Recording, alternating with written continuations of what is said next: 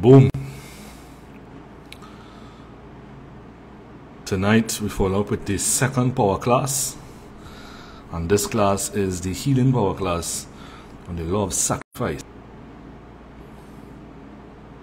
Blessings and much love to everyone at Anointed Life Mentorship International. We are falling into the... We're going to get serious tonight. We're going to get serious tonight.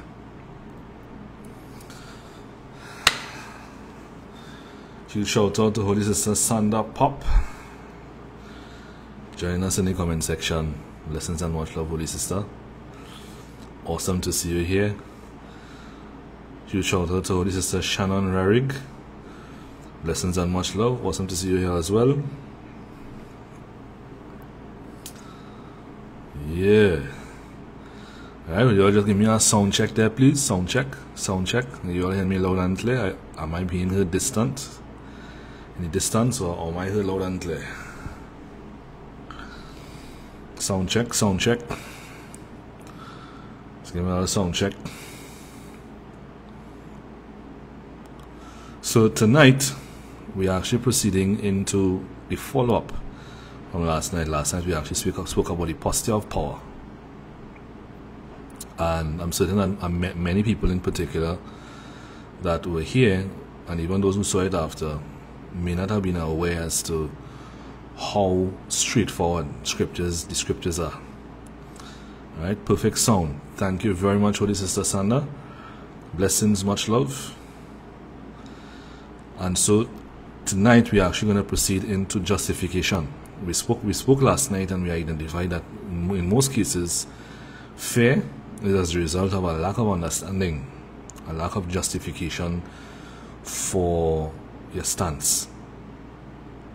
And tonight, the objective here tonight is to eliminate the reason for fear, and for you to actually understand the logic behind why you should be healed. And once that happens, naturally you feel strength, you feel indignation when it is being contradicted, or someone or something is trying to invalidate it, and then you stand in, you put your faith into action. Shout out to Holy Sister Rashida Kai Kerr. Blessings, much love, Holy Sister. Shout out to Holy Sister Tanya Woodkey. Blessings and much love, Holy Sister. Right, so as you're coming in, please feel free to leave your name in the comment section, where you're coming from, name and location. Let's see where you are. Blessings and much love to Holy Sister Monica Poynton. And of course our Holy Brother Norman Pigeon. Blessings and much love. Holy Sister Grace the Amaral. Blessings and much love. Just saying good night from Holy Sister Rashida. Nice. Let us know where you are, your location, where you're coming from. I'd love to know where you're all coming from. Let's see where the knowledge of Christ is going. Alright. Blessings and much love to Holy Sister Patty Sutton is in the house. Another master mentor of the International Institute of Dermatology. Alright. The other is Holy Sister Tonya. Holy Sister Pauline Blessing. Blessings and much love, Holy Sister. Let us know where you're coming from. Holy Sister Grace says she's coming from Rhode Island. Blessings and much love, Holy Sister. Nice, nice. So we're coming in. If you know anyone in particular, anyone particularly that you know would benefit from this segment here tonight, please tag them in the comment section if they are a member of this group. And of course, if they are not members of this group, send them a group invite, and we will let them in as they come in. Alright. Holy Brother Israel John Massey, blessings and much love. Let us know where you're coming from. Let's see where the knowledge of Christ is going. Let's see where the knowledge of Christ is going. Nice. So having said that, how many of us are ready to start? If you're ready to start, type "let's go" in the comment section. Let's go. Let's go. Maryland in the house. Blessings and much love. Maryland in the United States. Blessings and much love. In the North America, brother, Holy Brother Israel John, my sisters, I'm from India, but now in Canada. Blessings, blessings, blessings. Let's go, let's go. All right. I see the let's go is coming in. Nice. That is the spirit. Remember the message yesterday? Remember what we spoke about yesterday? That's the spirit. That's the disposition. Nice. Now, before we actually get into tonight, I'm going to be taking it nice and slow again, so that everybody follows, just as I did last night. And before we actually continue on with the idea on understanding what the law of sacrifice is, it's very important that I actually touch a particular component that the understanding of the law of sacrifice is going to help. And I'm going to start with a little scenario. Yeah? Let's say, for example, you are on the somebody actually shows you a long road, long straight road. All right, we beginning here, all right? So we're getting started. So pay attention to the first analogy here. So we start you off. You're heading on this long road, and while you're heading on this long road, somebody stops you on the road, and they say, "Hey, if you get to the end of this road, if you get to that point on the road, right under the mountain." As a matter of fact, you see a checkpoint on the mountain, then you see a next checkpoint on the mountain. Nice, visible checkpoint. Somebody tells you, you get down there, and get on that road. When you reach to the bottom, you will be given. Huge shout out to Holy Brother Leventi Tilika. Blessings and much love, coming in from Romania. Yeah. Shout out to Romania. So you're heading down this long road, and while you're on the long road, somebody tells you, at the bottom of that long road is unlimited blessings. Right? When we say unlimited blessings, we mean as much as you desire. Unlimited blessings. And you see the next checkpoint on the mountain. On the top of the mountain is eternal life. You will never die. And you take a look at this mountain. Shout out to Holy Brother Norman. Blessings, much love. Yeah, you take a look at this mountain. You see the bottom of the mountain. You see at the bottom of the mountain, you see unlimited blessings on the next checkpoint on the mountain, saying eternal life, you're not going to die. And you don't have a vehicle, so you're running. Now, whilst you're running, you're heading down this mountain. You're heading towards this mountain. Something happened. Something blew across the road, and you fell down. You fell down, and you feel like your knee kind of grazed the asphalt on the road, and it's a little painful. Would you continue? Yes or no? Write in the comment section. Would you continue? Right? Yes or no in the comment section. It's a practical question. Would you continue? Blessings and much love to Holy Sister Tammy. Awesome to see you, Holy Sister. It's been a long time. I trust it all is well. Blessings and much love. Alright, so we're seeing three yeses already, right? Get up and go. Get up and go. Alright. So you got up and you start to go again, start to run. And somewhere along the line, you reach a certain road and you see a lion jump out in the road. And you start to, so you're running and the lion jump out in the road and you start to wrestle the lion. Right? And the lion's strong, and you demonstrating you strong as you holding this lion, and you just like Samson, you hold on to this lion and you start to pull this lion jaw. But the lion grab your thigh and sink its teeth into your thigh. Then you hold it on and then you hold on to the mouth, and eventually you do so crack, and it break the lion jaw. Now for long then kakank. And you watch the wound in your thigh. Would you continue? Yes or no? Type in the comment section again. Would you continue towards the first checkpoint and you're seeing unlimited blessings, and the next checkpoint it's eternal life? Would you continue it? Yes. How many are saying yes? I'll jump over the line like Superman. That is what we say. Right? And you're heading across there. Nice.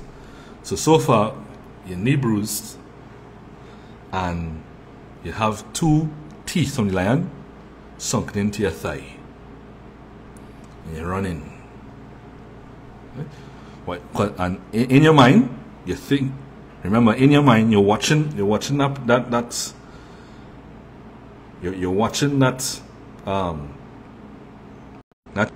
so in your mind, you're watching the checkpoint, unlimited blessings, and you're watching the next one for eternal life. You're not going to die.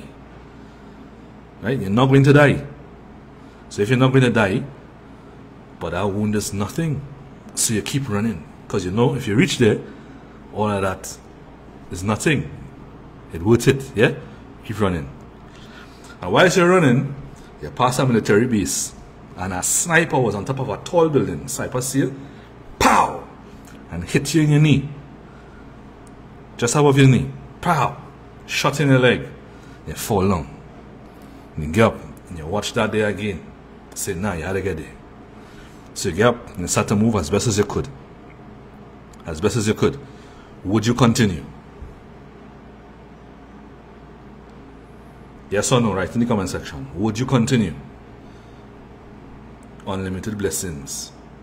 Eternal life. You're not going to die. Would you continue? Yes or no?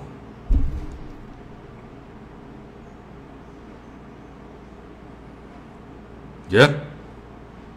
You keep running. Anybody else? Yes. Keep limping forward. My spirit says yes, exactly. Never give up. Keep it rolling. Right? You keep running. Shout out to Holy Brother Chris Bodenkercher. Boom. Blessings and much love, Holy Brother. So you keep running. And whilst you're there, for some reason, now this, I know there's a lot of incidents taking place here, right? For some reason, you're running and you're so focused on what you're doing, you didn't realize there's a piece of cactus in the road, and you step on the cactus, and somebody the cactus ran up into your feet. Let's say it actually ran up into your foot. You sit down, you sit now. You stop and you watch it and you pull that out. Would you keep going? Yes or no?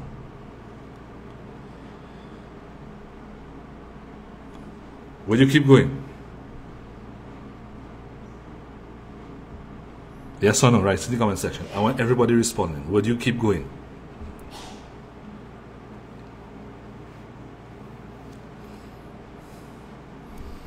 And all of this going on. You're feeling pain. Would you keep going? Even if you're feeling pain, would you keep going? Yes or no? Yes. See that? You see that right there? Welcome to what it means to walk in the Spirit.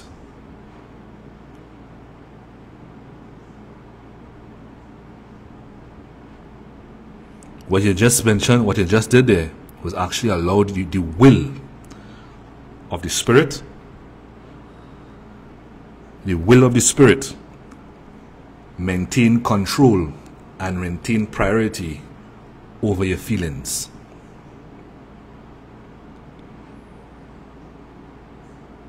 Welcome to what it means to walk in the Spirit.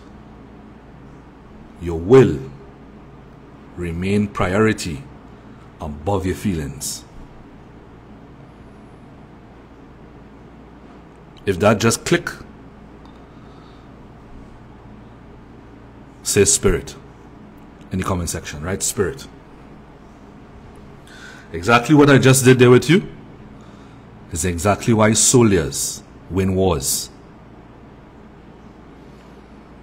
Because in their training, what they do is that they push them to the end of their training.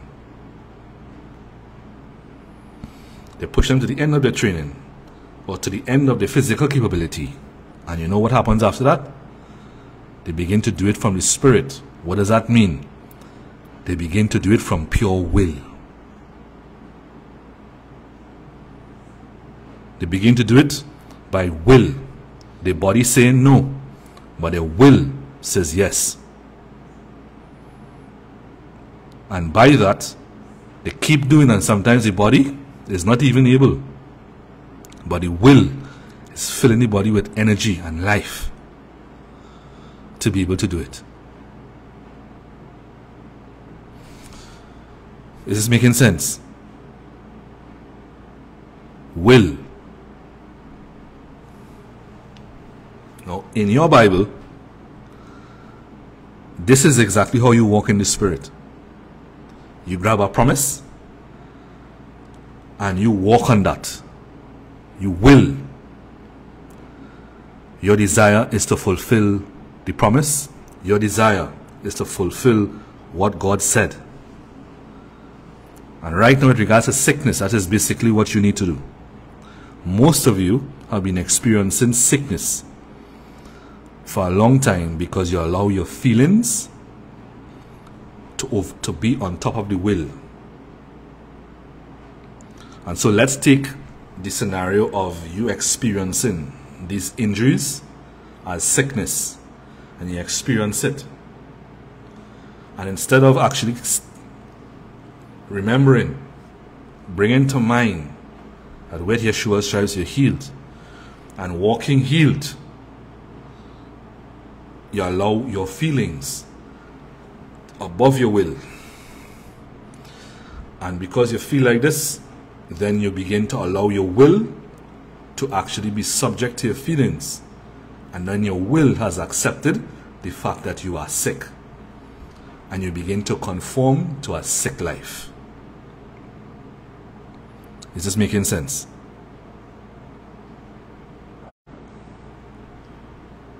Is this making sense? Type sense. Because once this begins to become understood, what we are about to do here tonight is to put you in the correct place so that you tonight could, by the Spirit, get up and see your body healed. Tonight. Not tomorrow. Tonight. Which means, notice in the Bible, it does not say that you walk by senses, sight. You walk by faith. To walk by faith is exactly what you were doing on that road. You have the faith that you're going to arrive. And because of faith, you keep moving. Because at the bottom of that road, to gain the prize, as the Apostle Paul put it, at the bottom of that road, you gain unlimited blessings. And on top of the mountain, you have no dying. What I just walked you through there is what it means to walk in faith. And to not allow your physical feelings, the feelings of your senses, the data given to you by your senses, by your physical senses to override your will. Because guess what? The promises of God operate from your will. The power of the Holy Spirit operates from your will. This is why Paul says, set your affections on things above. Because if your affections are there, you will always operate with a strong and courageous will. Because that up there is the truth, not what your five senses actually experiencing. If that makes sense, type sense.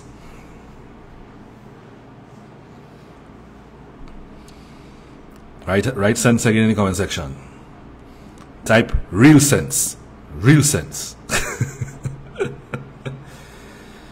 Now, for most of us, particularly, what happens is that your will is not educated sufficiently. That's what's going on with you. Your will is not educated sufficiently.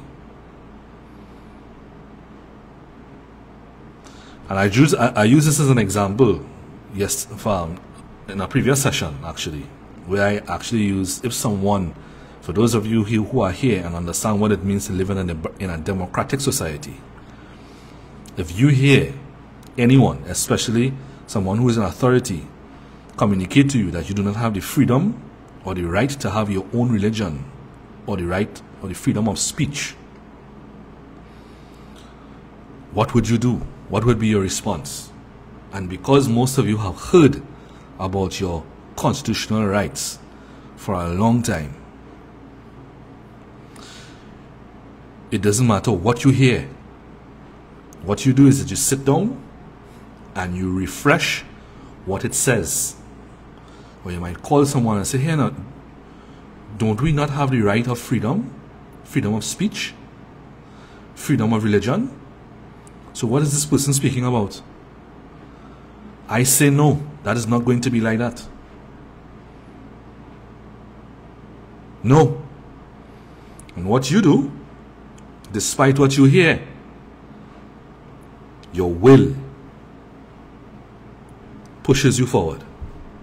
And that will, you continue to rehearse what is true. And when you rehearse what is true, you build more strength. You get courageous. And then you stand. And you say, no, I have the right. That is what we're doing here tonight. That will, the only reason why your will is so weak over your emotions is because you have not justified why healing is yours, why you should be healed.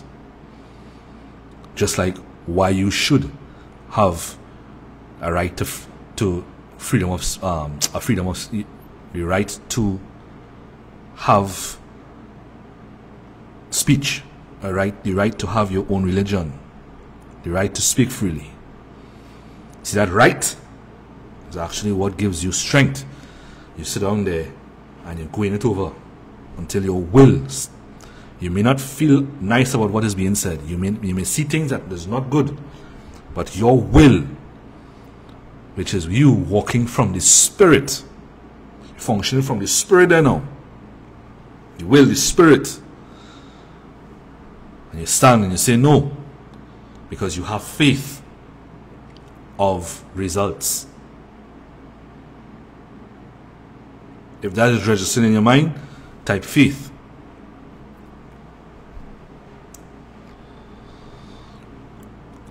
So what we are about to do here tonight, before I even move on, didn't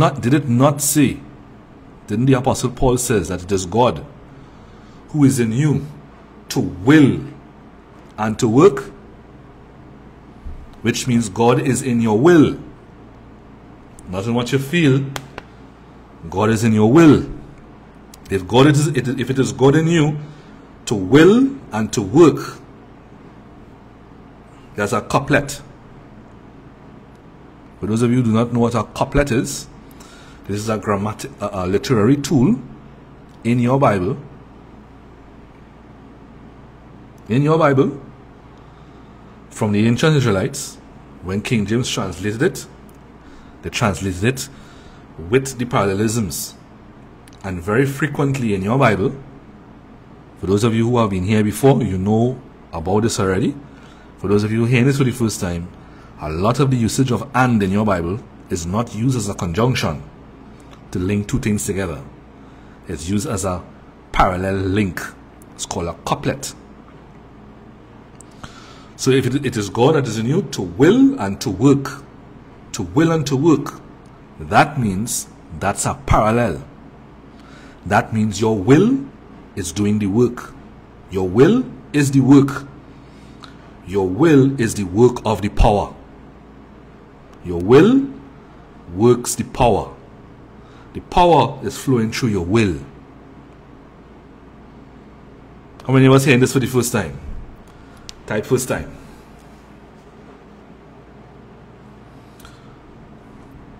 Type first time.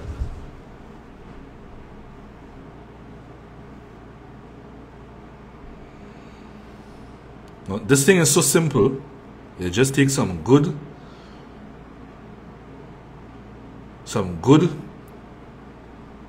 westernized theology to complicate the matter. Right? You're going to, let's know. Let me read it for you from the New Testament.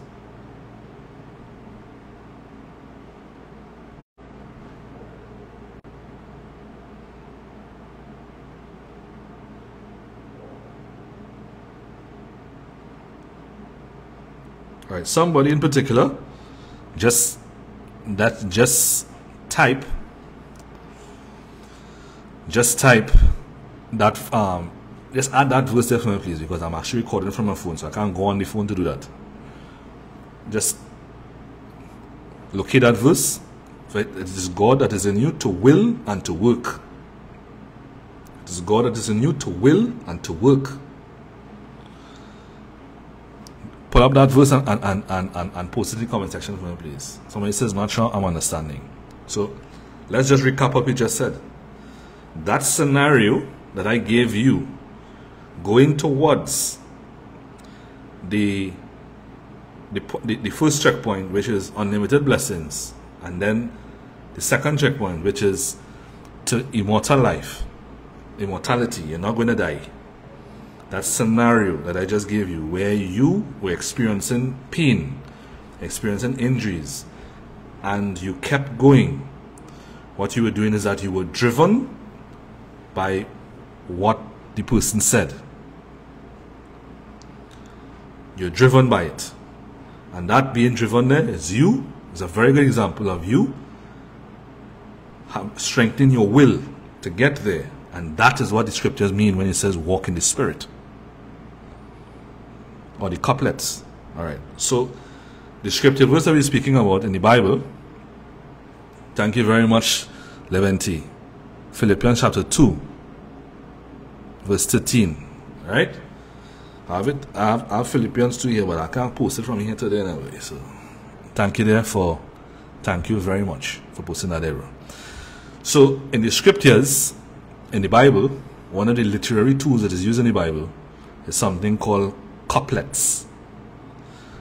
The Bible is not written in the structure of your English language where you see everything in chronological order. That's called step logic. Step logic is the logic that requires that everything that you are being told is arranged in chronological sequence so that you can understand the progression. The Bible is written in blocked logic, which means it's written with a lot of parallelisms. Parallelisms means that what is said at first, the next line is just another way of saying what the first line says. And very, very frequently in your Bible, this is not taught in Western Christianity, but the word "and" in your Bible is very frequently not used as a conjunction or as an aggregate, meaning we say fork and spoon, knife and fork, plate and cup, and those are two things. That's be using it as an aggregate. In the Bible, the word "and" is very commonly used as a couplet link or as a parallel link, meaning that when you see it, as it is written here, for it is God which worketh in you, both to will and to do his good pleasure. It is God who works in you, both to will and to work for his good and to work his good pleasure. Alright, for it is God which worketh in you, both to will and to do of his good pleasure. So it says both to will and to do. And in that context, what you're looking at there is that the will, that's what the will, which is where the word flows from. The word is driven, the word drives the will. You see the word, and your word drives the will. And Jesus also very commonly referred to the word of the Father with the works of the Father. Which means when you will what God says, you are, if it is God who is in you, which worketh in you, both to will and to do of his good pleasure, which is also written to will and to work. Yeah, to will and to work. It actually shows that to will and to work go hand in hand, and therefore your will causes you to take action, and that will is the working of the power of God. As I said, it takes some good Western theology to take that and complicate that to high mountains. Now, as I said, and I use the scenario of constitutional rights, your will is educated with regards to what your rights are. And so whenever there is confrontation or contradiction, or someone begins to invalidate your right to freedom, your right to free speech, or your right to choose your own religion, what you experience is that you begin to stand. And if you don't stand immediately, what you do is that you go and you rehearse what the truth is, and that causes your will to be strong, and then you rise, you become courageous. Walking in the Spirit is no different. Walking in the Spirit is no different. If this makes sense, type makes sense.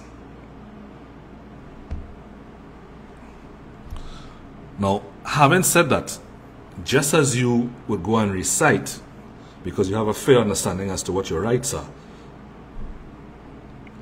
most persons feel weak with regards to doing what the scripture said yesterday, to be strong, to be fearless, to smite the darkness.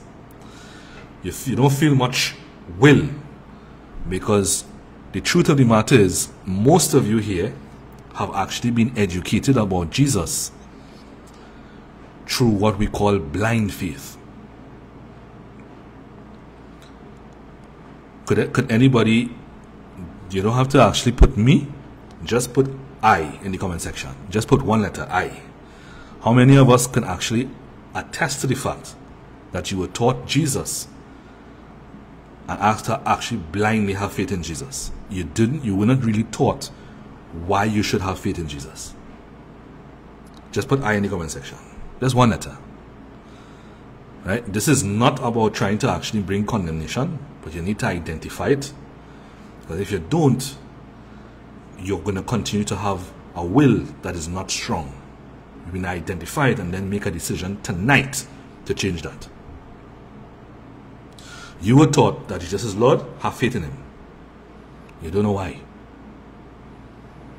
If somebody actually told you that what that man saying on the television about your freedom, your rights, your freedom is a lie, and you didn't have any understanding of the presence of a constitution, you would also, the same weakness that you have right now, to smite the darkness and to smite the devil, to smite the sickness, the disease, and infirmity, to smite the death. The same weakness that you have there is the same weakness you would hear. The same weakness that you would experience if you hear this person say you have no more right to have a religion and you have no right to freedom of speech. Sorry, you have no right to free speech. You no longer have that liberty. if you did not have the knowledge of a constitution and how that constitution works, you would have sat down there and said, wow, really? And you start to cry. Because daddy just took away your privileges.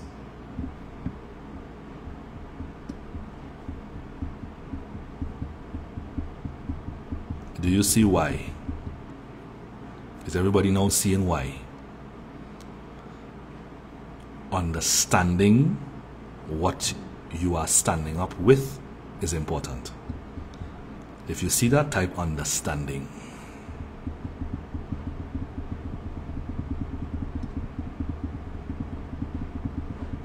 Third rule, type understanding.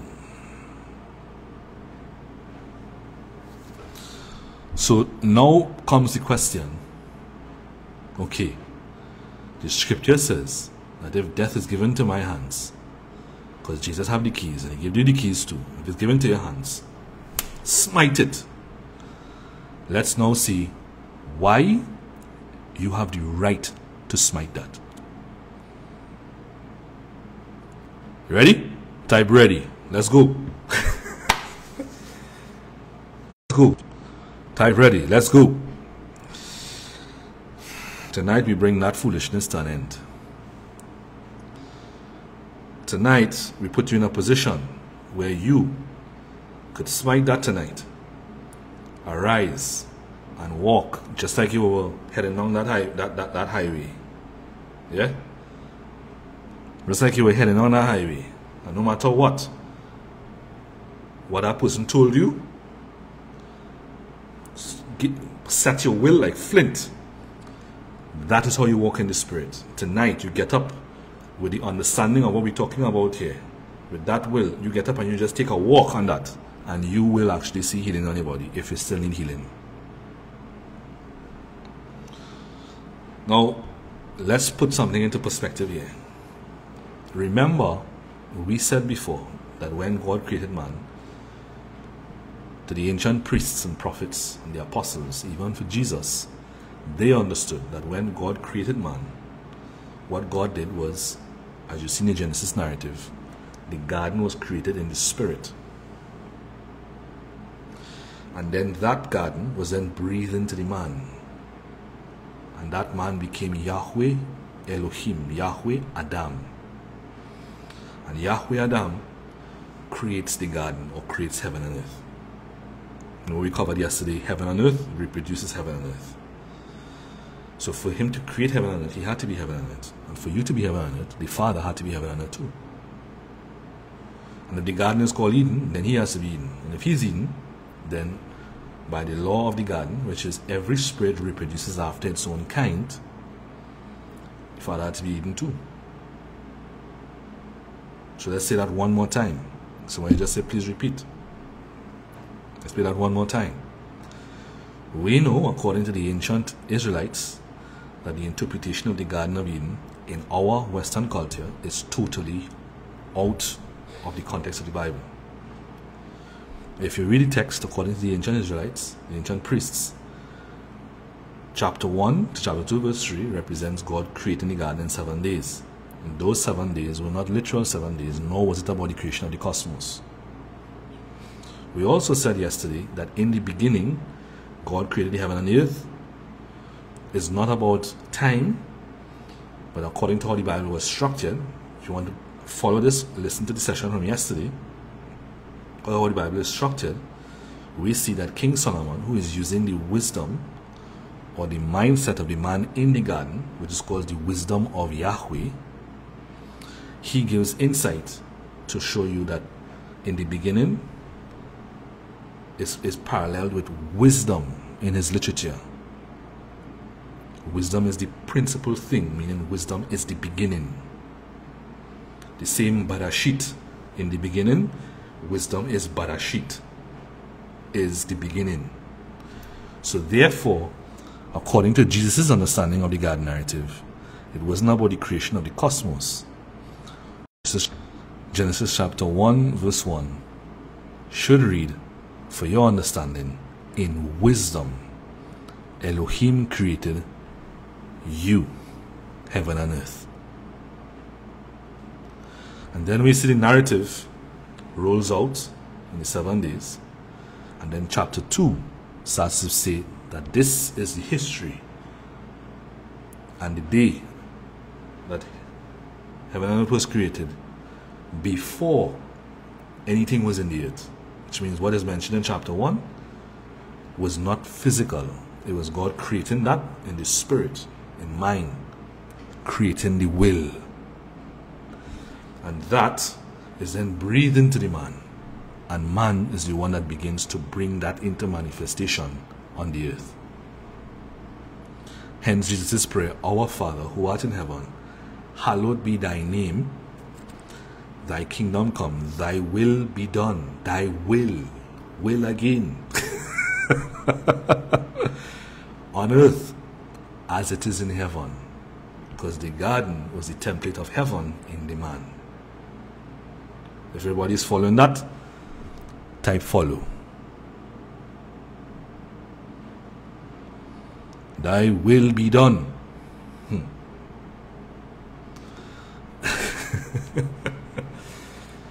See, you're hearing these things, but nobody connected dots for you. So you're looking at this thing and basically telling you, it's screaming at you how to do it. But westernized theology took it and made it very fanciful and separate what God put together. And so, if Jesus was here and he hears the scripture, he knows what it means because all of these things are together for him. Whilst you, in your culture, the theology of the Western world took it and break it up into pieces and put this across here and this across here. So what you're trying to do is to play memory. Remember, you know, anybody know the card game memory? Where you actually put out the cards and then you pick up this card to you remember where these things are? That's the game that you were taught to play with the Bible. You're playing memory. Well, this is boy. What? But instead of calling it memory, you're playing you are playing theology. This is see, no, this can't go together. No. You're busy, and you think telling you straight how to walk out the thing. Now, in this context, we see that man begins to create the garden, and then after he creates the garden, it then shows you that God says it is not good for man to be alone.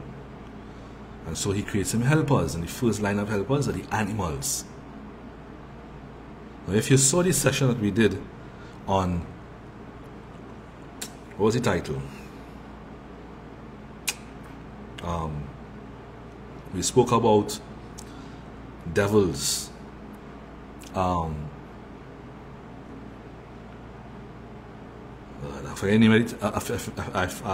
forgot the title. But basically, what we are actually talking about there is we saw that the animals were the first helpers. We also identified in that session that the difference between Yahweh Adam and helpers, Yahweh helpers, is that the man, the title Yahweh means self-existent, and therefore that in the concept of a mindset translates into what you call self-determining. Self-determining. And because the garden is his will, the garden is his nature, he determines things according to the will, according to the nature that is put into him. So basically, he does not have an external source of wisdom. The garden in him is his wisdom. His wisdom here is his knowledge of how things work and how things don't work. The helper, the Yahweh helper, is the being that is created to receive knowledge or to receive knowledge or to receive thoughts. The helper receives thoughts. Yahweh man generates thoughts because he is self-determining based on what the spirit is in him.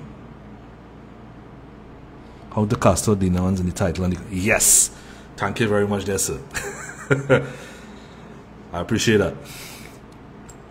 So basically, if the helper is the receiver of information, the helper does not generate his own thoughts. The helper receives thoughts and begins to walk that out. in the context of the garden, in the context of the Garden of Eden, man is created to generate these thoughts whilst the helper is receiving thoughts. And then God creates woman, who is a different type of helper, a helpmeet. And the both of them are one flesh, which means she is not the same helper as the animals. Now, then a conversation ensues, and the man finds himself outside of the garden. Why? Because the man switches his reference point. He's no longer using the Spirit in him as his reference point to make decisions, to determine his thoughts. He begins to listen to the helper. And in the context of the ancient Israelites, or the ancient Hebrews, or let's say the ancient priests, your source of wisdom, is technically your father as well. So when he listened to the serpent, and the serpent is a helper, he uses the serpent as a source of wisdom, and the serpent becomes his father. And right after that in the text, it refers to them as the seed of the serpent. Right? It refers to man as the seed of the serpent. Now, right there in particular, we have a problem. Because man, who is made to be self-existent because he was given God's name, this is confirmed in Isaiah 45. It says that he whom God creates, he gave his name. Prophet Isaiah even speaks about it. And so we know that he was functioning self-existently.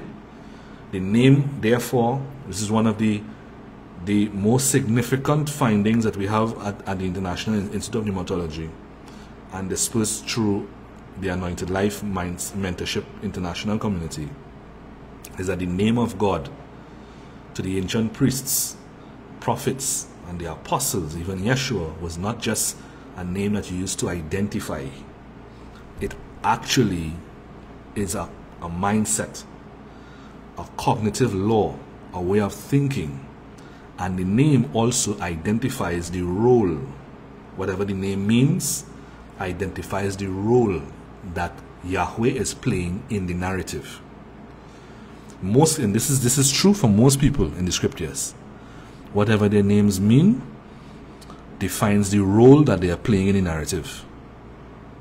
So if Abraham means father of many nations, when you read it, you could interchange father of many nations with Abraham, and it give you context as to what the father of many nations was actually thinking about and what he did. See what I'm saying? Most people's names in scriptures are like that. And Yahweh's name is no different. If he's the self-existent, and if Yahweh is the self-existent and the eternal, then you could interchange the name Yahweh and say the self-existent and the eternal said this. And that gives you context to what he says. Because if the name determines the role that he's playing in the text, then anything that he says is actually carrying the nature of his name.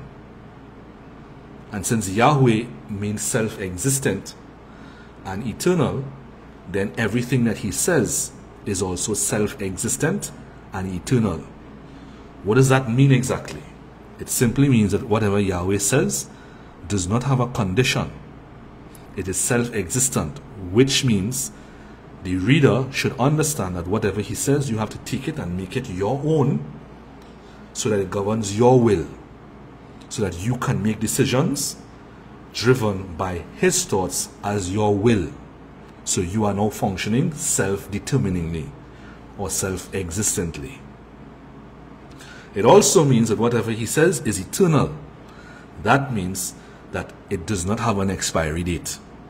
It means that you can actually benefit from it without exhausting it. If you're following that, type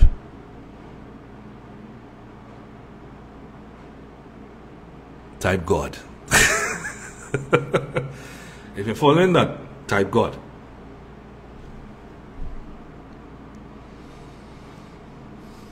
Therefore, if that is how the name works, everything must be self-determining, and then it is existent, it is eternal. then naturally, whatever God says in the garden is actually inside of the man. When he actually makes a decision to use an external reference point, it's the first time in the narrative where the man is not using God in him. He's using the serpent. Makes the serpent his father, and now he is functioning like a helper. A self-determining entity now begins to function like a helper, meaning that he's not creating his thoughts anymore from the will that God put in him. He's depending on things to tell him what to do. And that right there is where you have been living for most of your life. Is the serpent the woman? Absolutely not. The serpent is a helper. The woman is a helpmeet. That's a different story. Now, this is where most of you have been living all of your life. And the moment he begins to function like the helper, he abandons God in him. And since God in him is actually the wisdom of the garden that was put into him, and the garden is God's word in the form of a living realm that is put into him as his will. He is the realm. When the serpent said that God lied, is the same thing as saying that your spirit is a lie. And so he abandons his spirit, and now he's beginning to pursue a source of wisdom outside of himself, taking on the mindset of the serpent, because the serpent is a helper, type helper. Helper here is the one who is receiving thoughts. So he watches the tree and he begins to copy the tree, because he is receiving thoughts now. He is no longer generating thoughts from the nature that God put in him. If you're following that, type helper.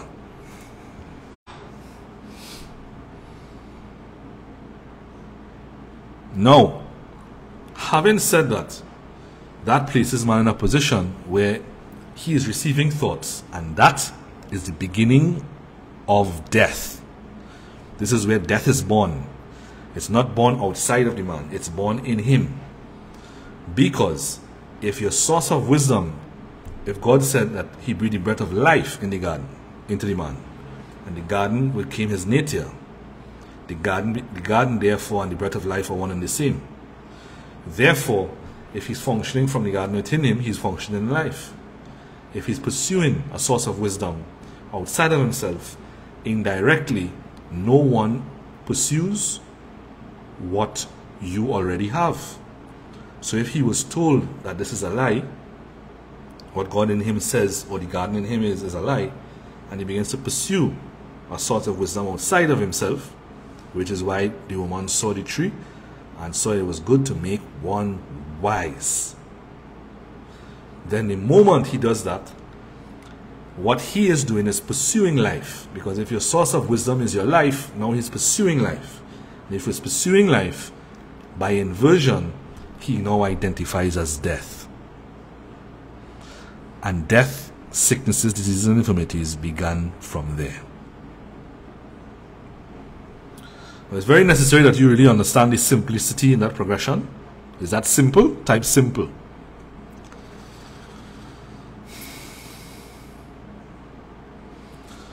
Did the serpent literally talk to the woman, or was it a thought? Remember, their eyes opened and they saw that they were naked. What does that tell you? If you invert that, if that's the moment that the eyes were opened and then they realized that they were naked and they were ashamed, then before that, all of that took place in spirit, in thought.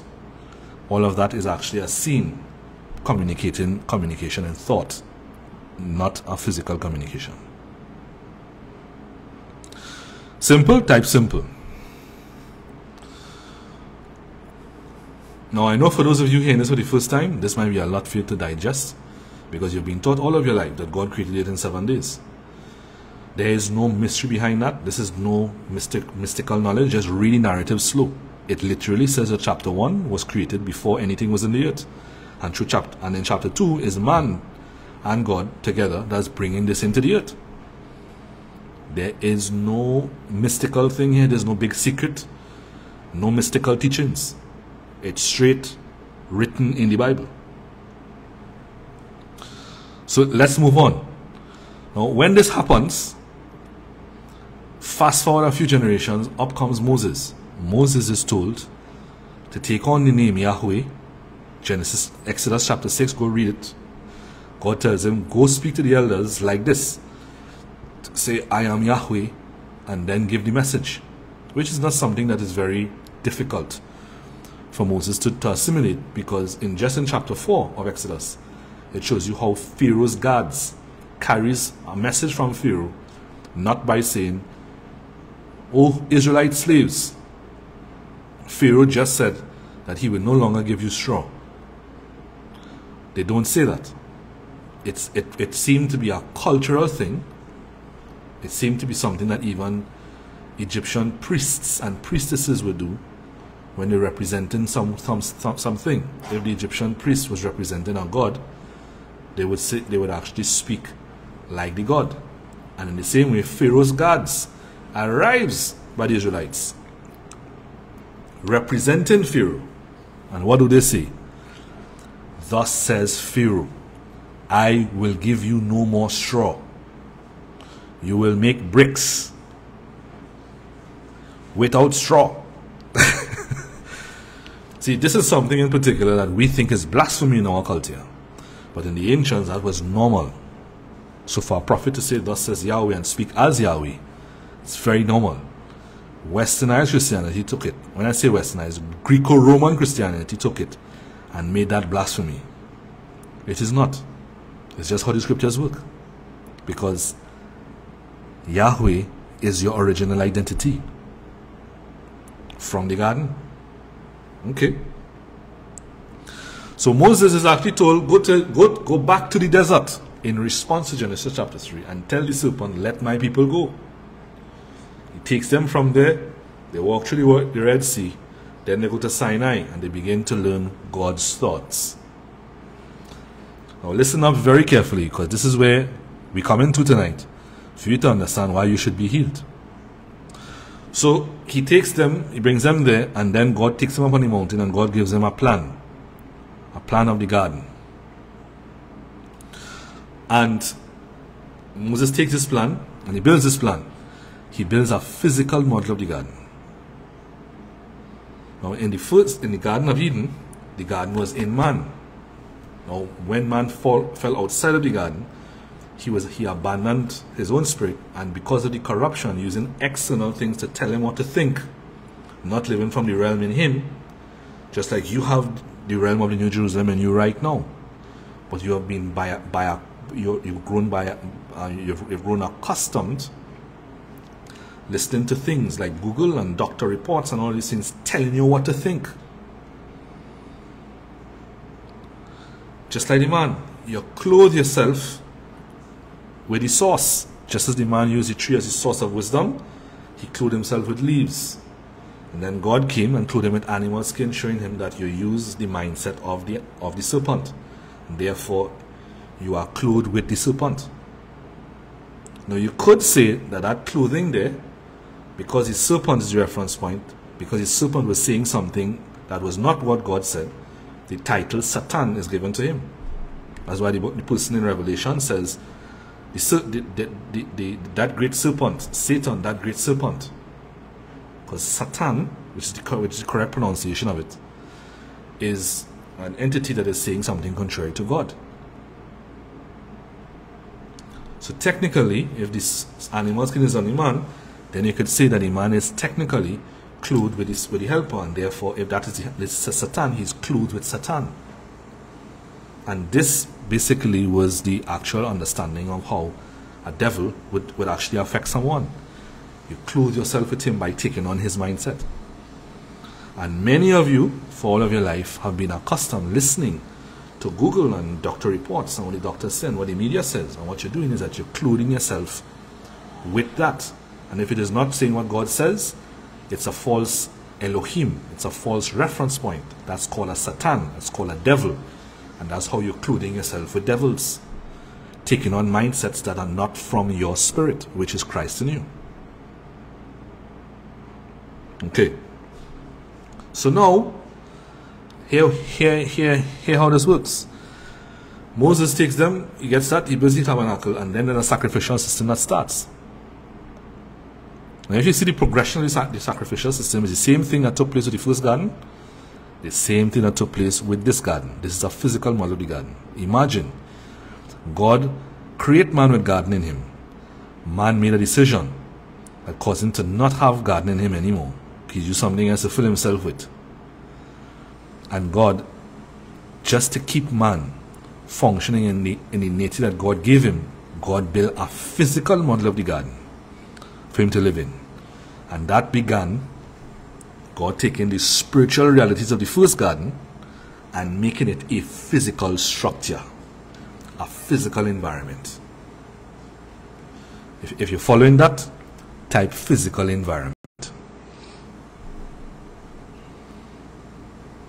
If you're following that, type physical environment. So now the garden that was breathed into him, Moses is told to build it. And so since they can't reproduce it from their spirit, God takes it and makes it a physical environment. And then they have a covenant. And the covenant is designed to bring them back into the atmosphere of heaven, which is the atmosphere of the garden. This is why when Moses finishes the construction, and even King Solomon finishes the construction, what they do is that they speak to God, and the presence of God comes in and fills the structure. For the presence of the Spirit is heaven, whilst the physicality of the structure is earth. And so in the Old Testament, the tabernacle and the temple was actually what heaven and earth was. So man come into covenant, they were told to circumcise the foreskin of the genitalia, which represented taking off the animal skin, which means stop thinking using external reference points. Number one. Number two, then you ceremonially wash in running water, which was actually representative of the living waters in the garden, because this is a physical model of the garden. So they dip into the living waters and they arise as though they come out of a womb. And they come out of the water with the name Yahweh, which is why God says in the Old Testament, if my people who are called by my name. In the New Covenant, by the way, James says that you are called by his name, which is Yeshua. Just like them. Right? You take down the name and then you memorize the Torah. Because Moses put together the Torah as the naturally occurring thoughts of the man in the garden. Which means they memorize the Torah so that they could take on the name and think the thoughts of that identity or that spirit, to try to reproduce that after their own kind. Now, because the inner nature was still corrupt from the first man, they memorized it, and God said, keep it there, so it becomes their will. Here's the word again. It becomes their will. So they walk, keeping the commandments by a strong will. Keep yourself reminded, rehearse it until it becomes your strength of will, and you'll keep the commandments. Now naturally, when they sinned, and we need to understand that you're reading a Bible and you have been taught by Greco-Roman Christianity that the Bible is God's rules for the entire world. That is not true. If the Bible is God's will for the entire world, then when the Bible was given to Moses, the whole world should have been brought into the covenant automatically. But they didn't. Only people who were circumcised were included in the covenant.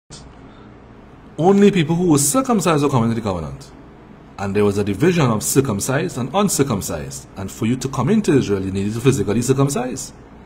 There was criteria to come into the covenant. And in the new covenant is the same. Because even though the distinction is no longer existent, nobody outside the covenant of Christ is held responsible to the covenant like those who are in the covenant of Christ. And it is on that note that Paul says that if he has to judge the world, he says in 1 Corinthians 5. That he has no business judging the world. Only God can judge them. But he can judge the house of faith because they're in covenant. Which means no believer have any right going and actually telling people who are not in the covenant that they're against God. You'd be lying. Is that making sense? Type no lies. No lies. Now, having said that, we're moving on to the sacrifice now. So what will happen is Israel come into the covenant, and when they break the covenant,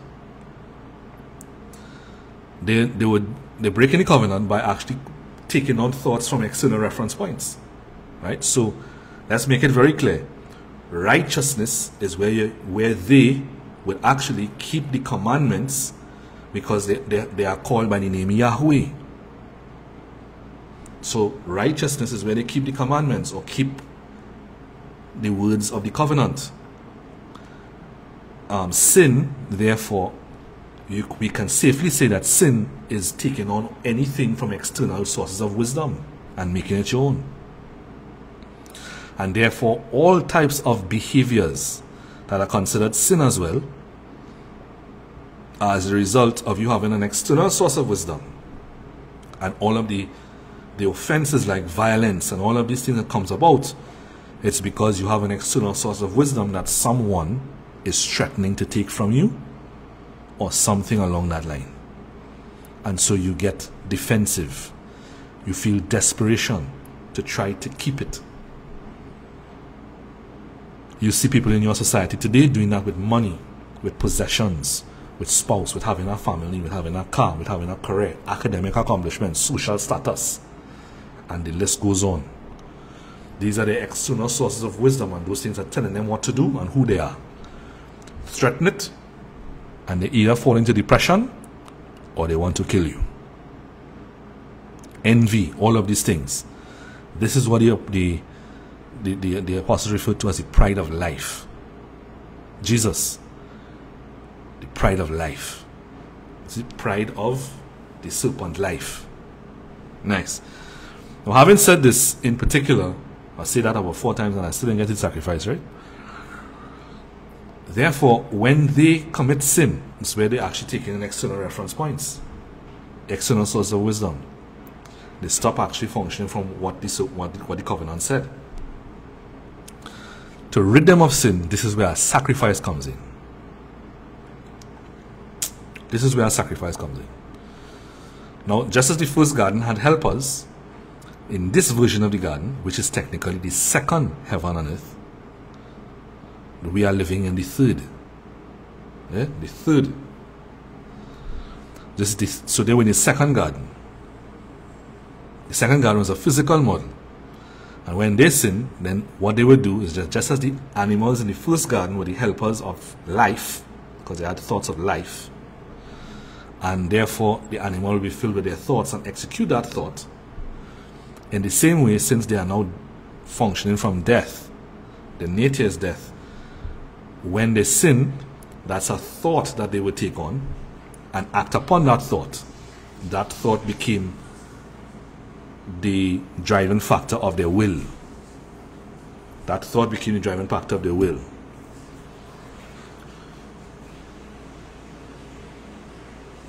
With that present, then that is actually when they act upon that. Notice that only when the man acted upon the thought in the garden is when he found himself outside the garden. Which means the thought without action is really nothing. It's just an imagination. The moment he acted upon it, then you could say that he acted in faith and shift the whole garden into desert. In the same way, in the Old Testament system, you could have the thought. The moment you act upon the thought, that's now where you step into sin. And so what they will do is, just as the helpers carry the thoughts at the beginning, then the animals will use as helpers in this physical model of the garden as well. So to rid themselves of the sin, what they would do, the priest would call them and tell them to lay their hands on the animals, symbolically passing the sin onto the animal, which is passing the thought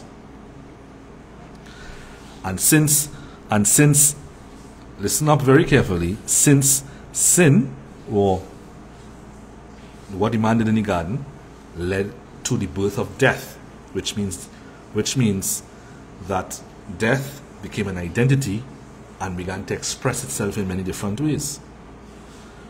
But the fullness of that action is actually death. Now, right here in particular, I need you to actually understand two things. And I want you to write this down. The first law of self-existence is that every spirit reproduces after its own kind. Write that down. The first law of self-existence is that every spirit reproduces after its own kind. The second law, which is the law of sowing and reaping here, which also comes from this, which is also a law of the self-existent. Also, the second law is that what you sow can only be reaped once. What you sow can only be reaped once. Write that down. So, when the person would sin and then they lay hands on the animal, then the priest would sacrifice the animal. When the priest sacrificed the animal and the animal died, then the animal reaped death on behalf of the man that sinned. The animal reaped death on your behalf. And since the sin could only be reaped, or death could only be reaped once, what happened to the man?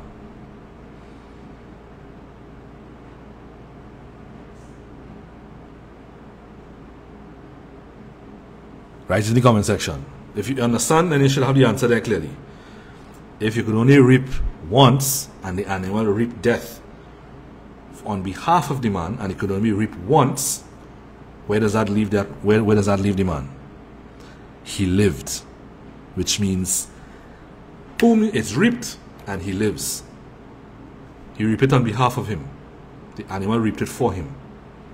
Therefore, the man has life, and he walks out with full of life. Now, let's take it to the Bible so you can see how this worked. We're going to Leviticus chapter 14. Shout out to Holy Sister Odelia Jackson. Blessings and much love. We're going to Leviticus 14. Let me just show you how this works. Oops. And then I'll show you two examples in the Bible of how this works. The death. Alright, no problem, Holy Sister Grace. Exodus 14, reading from verse 1. If you're there, get a Bible, put it up on your screen, your computer screen, and type Leviticus in. Type Leviticus in the comment section if you're following. Leviticus. We're going to read this and unpack it here. Type Leviticus in the comment section if you're following.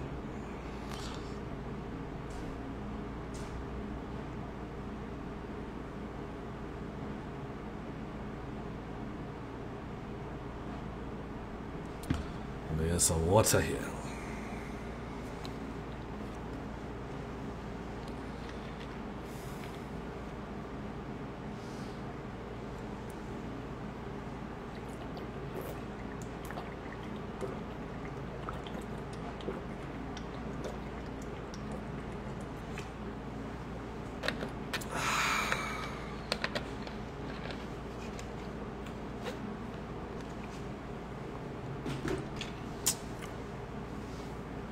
Alright, here we go. And we read. And Yahweh spake unto Moses, saying, This shall be the law of the leper in the day of his cleansing. He shall be brought unto the priest, and the priest shall go forth out of the camp. And the priest shall look, and behold, if the plague of leprosy be healed in the leper, then shall the priest command to take for him, that is to be cleansed, 2 birds alive and clean, and cedar wood and scarlet and hyssop. And the priest shall command the one of the birds.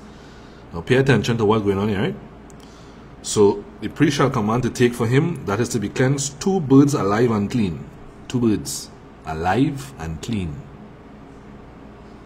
And cedar wood and scarlet and hyssop. Okay. Then there's a colon. So let's read on to what it says. And the priest shall command that one of the birds be killed in an earthen vessel over running water. In an earthen vessel, one of the birds be killed in an earthen vessel one of the birds was killed over the running water. Sorry, I skip obviously. So as for the living, this way, I skipped farther away.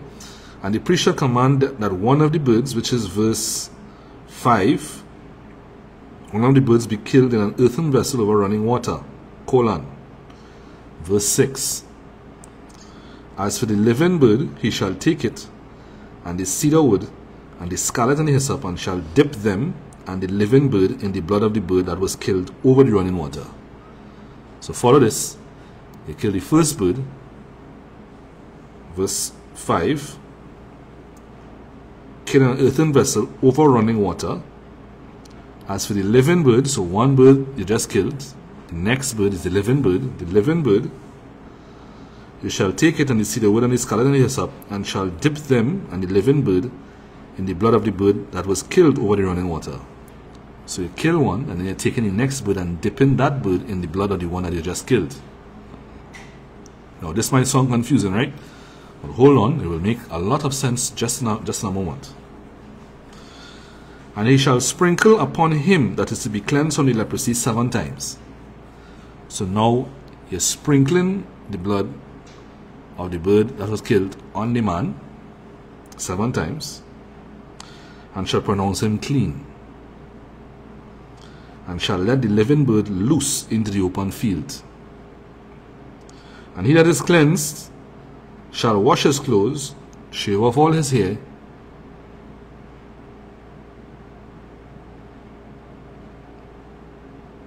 where are we? Verse 8. And he that is to be cleansed shall wash his clothes and shave off all his hair, and wash himself in water, that he may be clean. And after that he shall come into the camp, and shall tarry abroad out of his tent 7 days. But it shall be on the 7th day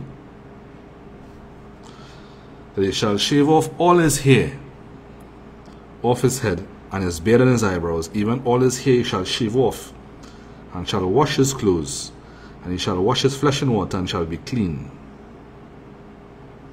So let's pause there for a moment. Now we can read the rest of the chapter, and we're not going to get into all of that here. We're using this here to show you how a sacrifice works. Notice that they get 2 living birds, clean and alive. Then this is simple spiritual dynamics. Remember, we said in the garden, whatever you use as your reference point, as your source of wisdom, the man clothed himself with it. And then God put animal skin because he used the animals. He took on the animal as a reference point and used the animal's mindset. So God clothed him with animal skin, showing him that he's now in the identity of the animal. He's clothed himself with this animal.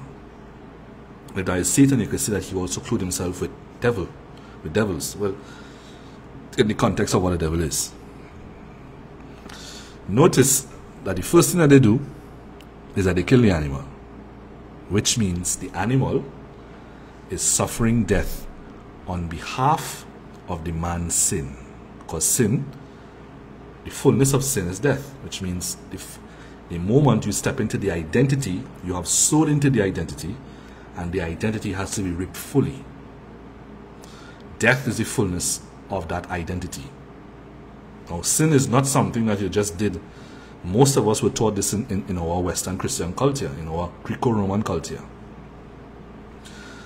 Most of us were taught that when you sin, it's like points, and then you need your points erased, or you need your points.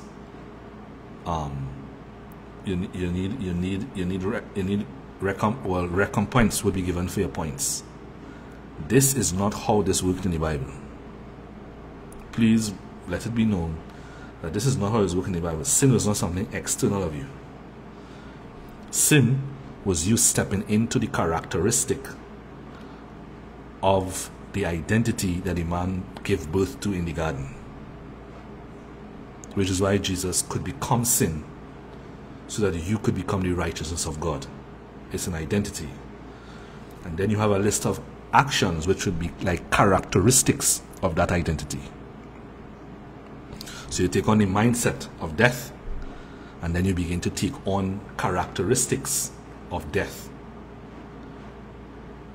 Is this making sense? Type sense. Now, this is why if Christ is in you, John in his letter says that if you are in Christ, you cannot sin. Because sin is actually coming into a different identity. And if you have the Spirit of Christ in you, then they in the Old Testament could sin because they had a false Elohim. And they gave birth to the identity of death. If you have Christ in you, then you cannot sin, because that identity does not exist in the body of men anymore. What you are doing is living in a lack of wisdom.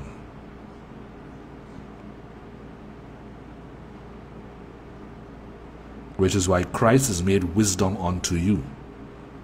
If you're not walking and did something that is not Christ-like, then you're in a lack of wisdom. It is not sin.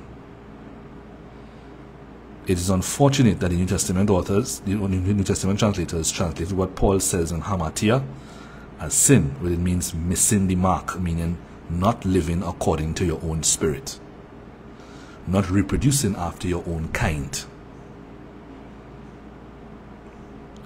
Is that making sense? Type sense. All right, we're moving on. So now, this man does what he does, and he begins to repeat in sickness on his body. Let's say he is repentant in sickness on his body, and the animal is used to die on his behalf. Now, when the animal, for him to be included in the animal dying on his behalf, he has to be clothed with the animal. So what you do is that you kill one animal, and you take the next one and dip it, which means you remember the life of the blood. Sorry, the blood. The life of the animal is the blood, which means you could say that the spirit of the animal is in the blood. So if you kill one animal, then one animal, you could say one spirit, has reaped death on his behalf. Then they take the other animal and dip it in the blood, clothing the animal with the blood of the first. Remember, you clothe it, so now it's now clothed with the spirit of the first. See that? They've just become one spirit. Then you take that and you sprinkle it 7 times on the man. So now you clothe the man with the spirit of the animal that died. Therefore, you just united him with that sacrifice. He's clothed with that, and therefore the man inherits the death as though it is his personal death. He died already for that. The other bird in particular, clothed with the same spirit, is then let go, showing that you died and now you're free.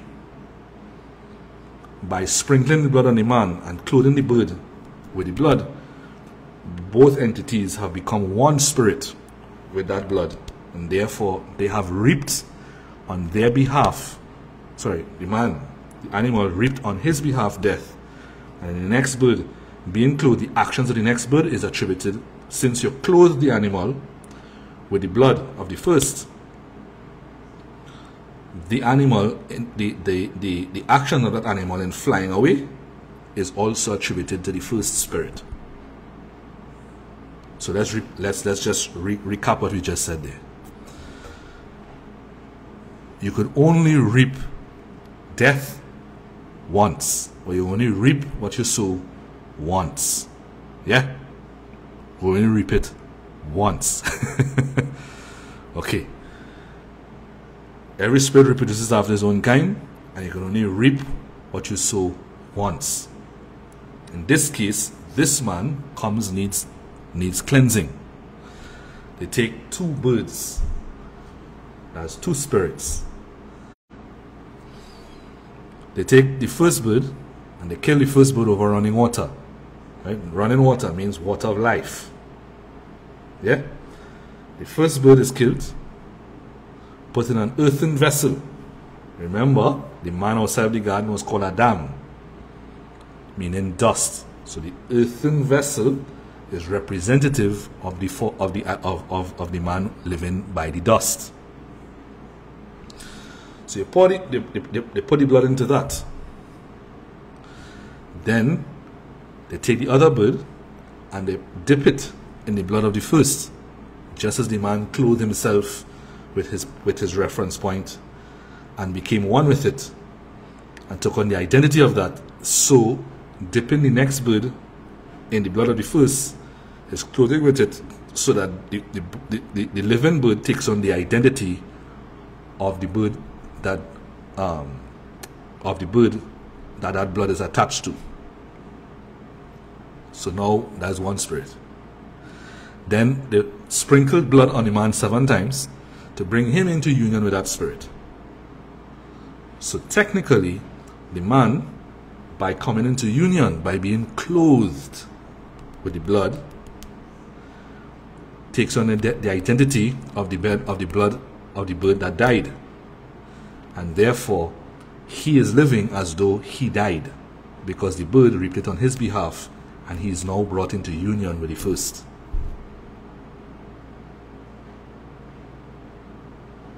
See what I'm saying?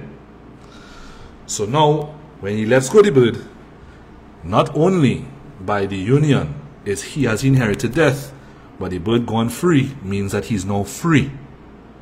And now he's inherited freedom. He can now walk out with life and free from the guilt and from everything that is connected to what he sowed. If that makes sense, type freedom.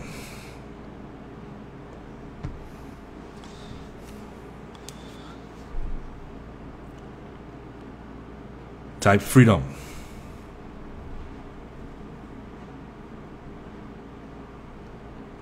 See how simple that is? No rocket science. Right? It's simply one thing. The sacrifice is the thing that is actually reaping it for you.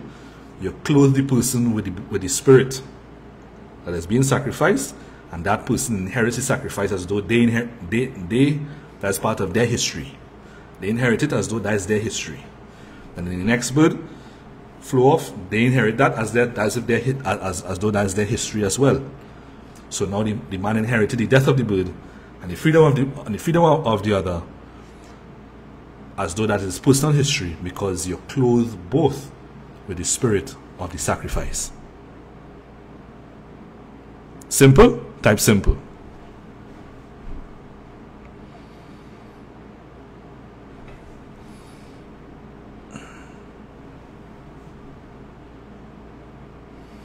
If that is simple, type simple.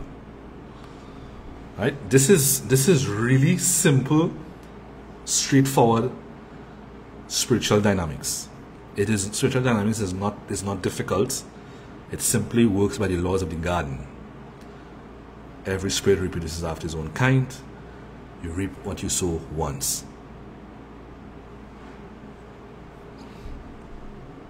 All right. Good.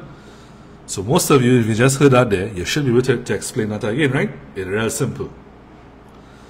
Now, here's what I'll do. I'll show you 2 examples of how a sacrifice, once it is done, liberates the person that it is sacrificed for immediately. Watch.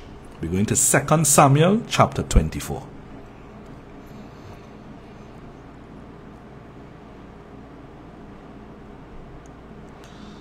Reading from verse 1. 2 Samuel chapter 24. Now, for those of you who actually going to 2 Samuel chapter 24 for the first time, this is just to give you context that this is actually something that happens with David after he does something that God tells him not to do. God tells him, do not number Israel. Don't number Israel for war or anything like that. And David went ahead and did it. And some of you may ask, why was that a problem? That was a problem because Israel was actually a God nation, the God nation. And if Israel is the God nation, then Israel took on the name of the man in the garden, and the man was responsible for creating heaven and earth. Which means if you come into the God nation, then heaven and earth is actually functioning in union with you.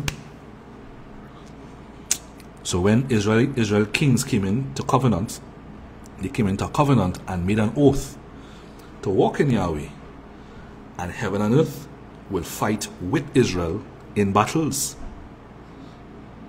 So whilst you're going to war with Israel, hornets coming for you, wind blowing at you, the sun scorching you, because heaven and earth was supposed to fight with the garden people.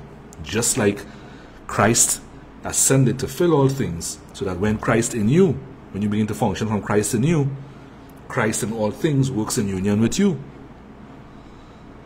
How many of us saying that for the first time? That's why there was a certain individual, doesn't come to mind right now, went to war. And God caused, well actually he was going to war, and God caused wind to blow through the trees.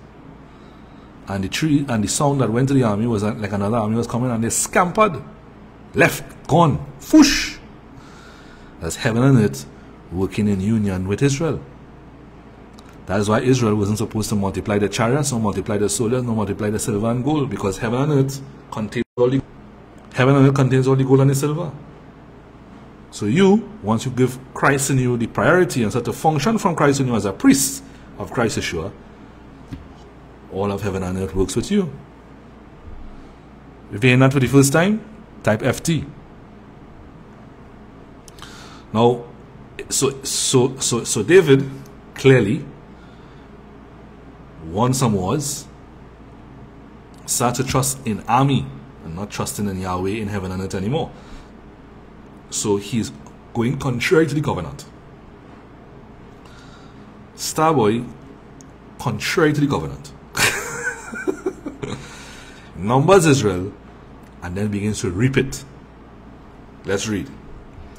Now you're watching this to see here how a sacrifice liberates somebody, the person that it is sacrificed for. Reading from verse 1. And again the anger of Yahweh was kindled against Israel, and he moved David against them to say, Go, number Israel and Judah. For the king said to Joab, the captain of the host, which was with him, Go now through all the tribes of Israel, from Dan even to Beersheba, and number ye the people, that I may know the number of the people. And Joab said unto the king, Now Yahweh thy Elohim add unto the people how many soever there be, 100-fold, and that the eyes of my lord the king may see it. But why doth my lord the king delight in this thing? Notwithstanding, the king's word prevailed against Joab, and against the captains of the host. And Joab and the captains of the host went out from the presence of the king to number the people of Israel. And they passed over Jordan and pitched in Aroah, on the right side of the city that lieth in the midst of the river of Gad, and toward Jazeh. Then they came to Gilead, and to the land of Tatim Hodshi, and they came to Dan Jaan, and about to Zidon, and came to the stronghold of Tyre, and to all the cities of the Hivites and of the Canaanites, and they went to the south of Judah, even to Beersheba. So when they had gone through all the land, they came to Jerusalem at the end of 9 months and 20 days. And Joab gave up the sum of the number of the people unto the king, and there were in Israel 800,000 valiant men that drew the sword. So they almost had 1,000,000. And the men of Judah were 500,000 men. So that helped him cross 1,000,000. And David's heart smote him after that he had numbered the people. And David said unto Yahweh, I have sinned greatly in that I have done. And now I beseech thee, O Yahweh, take away the iniquity of thy servant, for I have done very foolishly. When David was up in the morning, the word of Yahweh came unto the prophet Gad, David's seer, saying, Go and say unto David, Thus saith Yahweh, I offer thee 3 things. Choose thee one of them, that I may do it unto thee. Now, note, I want you to take note of something here, right? Because they are in covenant, and the covenant is a covenant that brings you into the garden, which is bringing you into heaven, which is what your covenant doing you right now. They do not see anything outside of God, because they're in covenant with God, and God is the spirit of heaven and earth. Then if something is happening, they would say God. If something is happening, they would say God did it.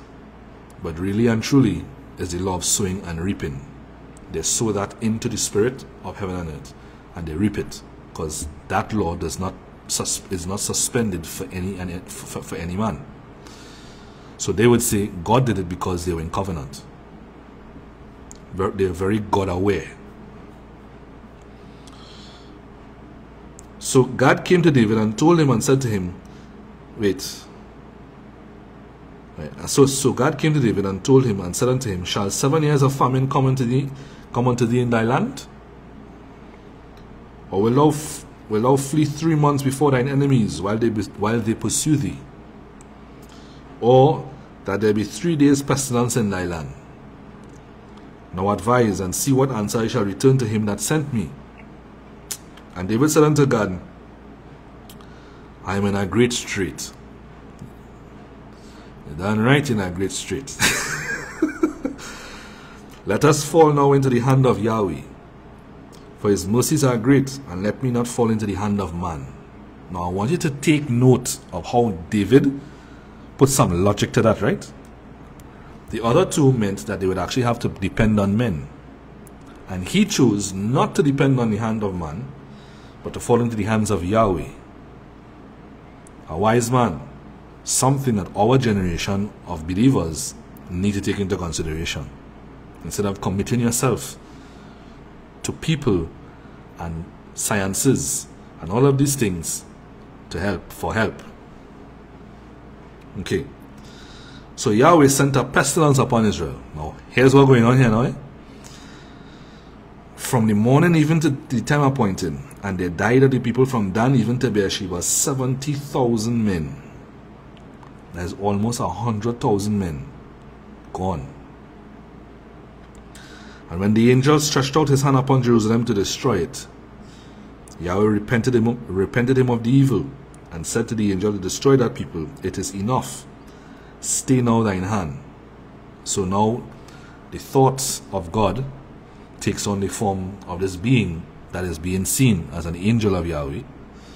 And the thought of God is being executed by the angel. And in the Old Testament, angels were commonly used to refer to priests, because they were driven by what God said. Right? They were like the messengers.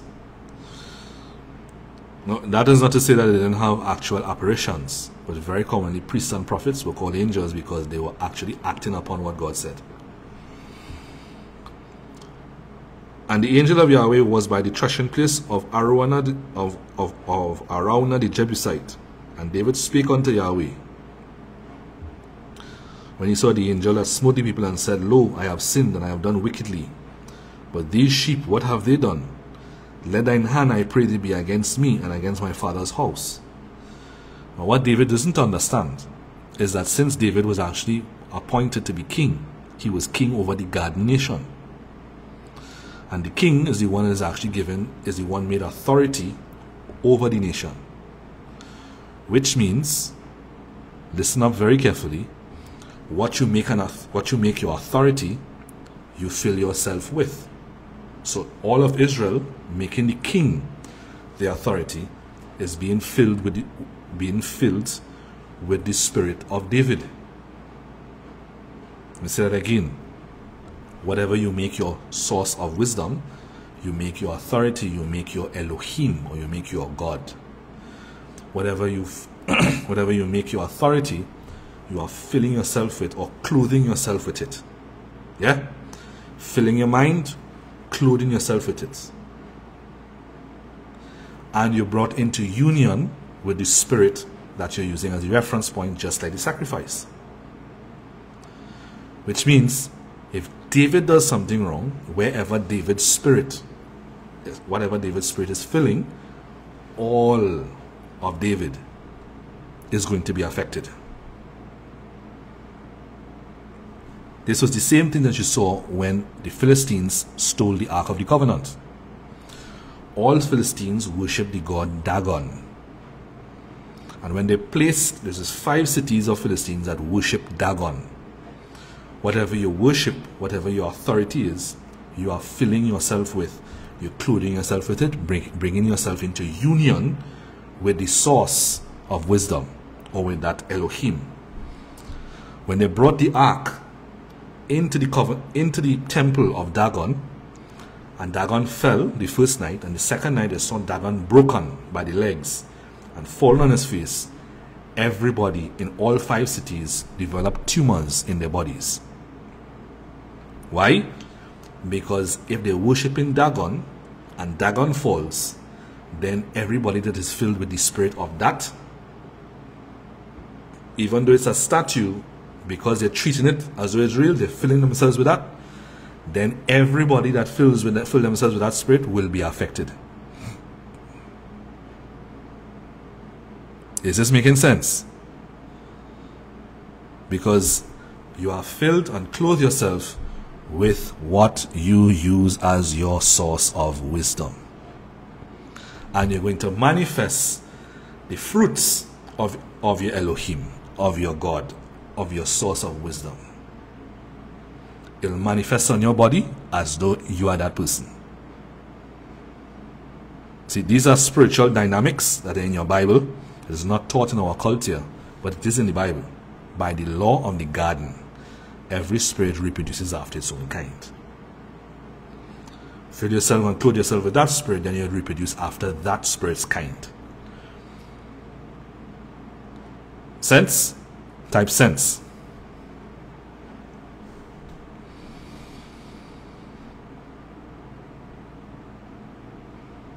Now, since David is authority and king over the garden people, and they're looking at David, which is why God didn't really want to give them a king, because Yahweh was supposed to be the authority. Therefore, they should all be filled and clothed with Yahweh.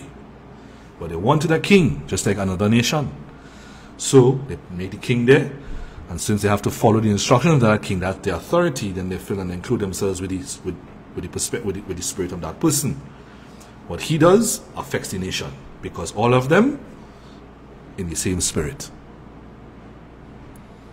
Okay. We're moving on. Listen to this, right? I have sinned and done wickedly, but these sheep, what have they done? Let thine hand, I pray thee, be against me and against my father's house. This is the same thing that happened with the man in the garden. The man in the garden changed his reference point to the serpent, used the serpent mindset, clothed himself with animal skin, and starts to reproduce after his own kind. This is how Jesus actually cleansed the spirit of Adam from everybody, through the same law. But we come into that. And God came that day to David, and said unto him, Go up, rear an altar unto Yahweh in the threshing floor of Araunah the Jebusite. And David, according to the saying of God, went up as Yahweh commanded. And Araunah looked and saw the king and his servants coming on toward him. And Araunah went on and bowed himself before the king on his face upon the ground.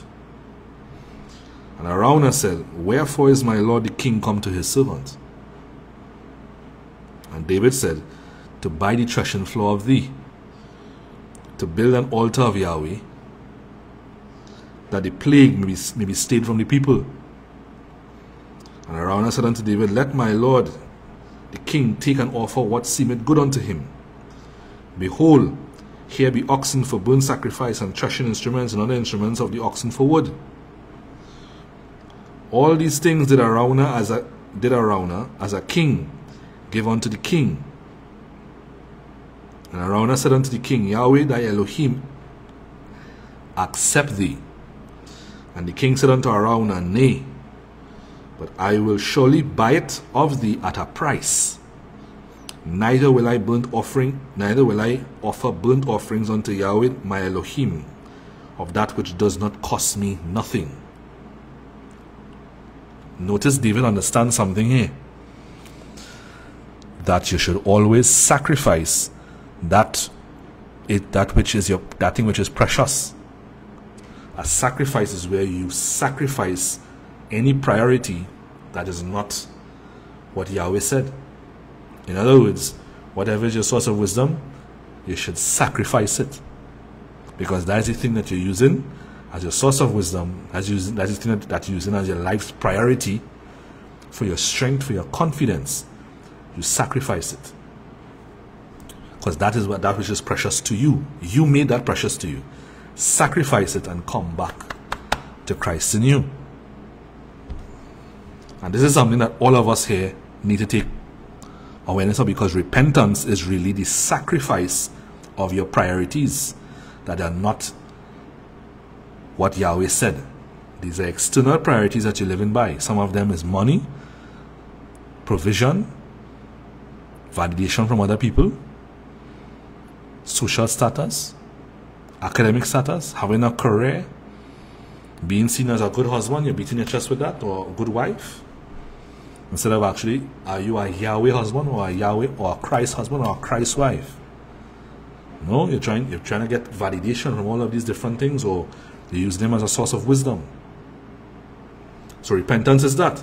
And David understands that repentance is actually where you let go the thing that really costs you, which is that which is precious to you, right? Then it says, but I will surely buy it of thee as a price, neither will I burnt offering unto the Yahweh my Elohim of that which doth cost me nothing. So David brought the threshing floor and the oxen for 50 shekels of silver. David built there an altar unto Yahweh, and offered burnt offerings and peace offerings. So Yahweh was entreated for the land, and the plague was stayed from Israel. Notice, you could only reap the death. You could only reap it once. It was reaped on the altar, and everybody in the land was set free. If you're seeing that, type freedom. Now, because of the length of time that we're here, I will not go into the next excerpt that I was going to read with you all, which was when David slept with Bathsheba.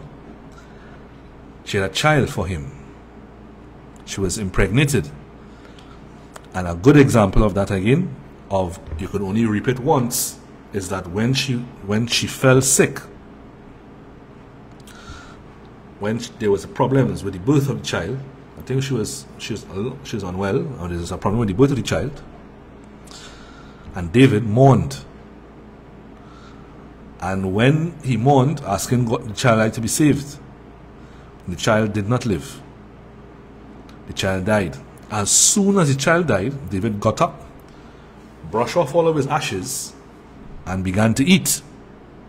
And they were watching like, what is wrong? How all of a sudden you were mourning all the time, the child is now dead and now you're there? Because David understood you could only reap death once. And since he made that decision, and the child reaped death, and he reaped death through the child for his actions, there was no more to be reaped, and he was free. If you're following that, type freedom. Everybody.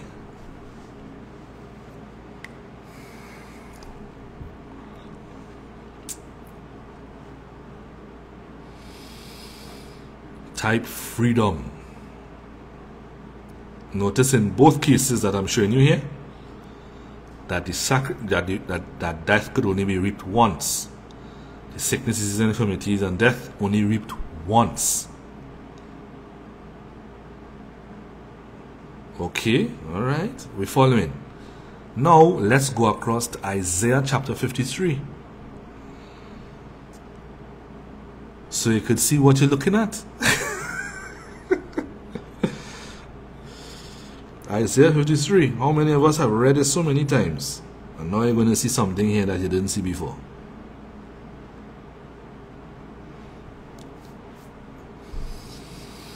If you're there, turn in your Bible to Isaiah 53. If you're there, type Isaiah.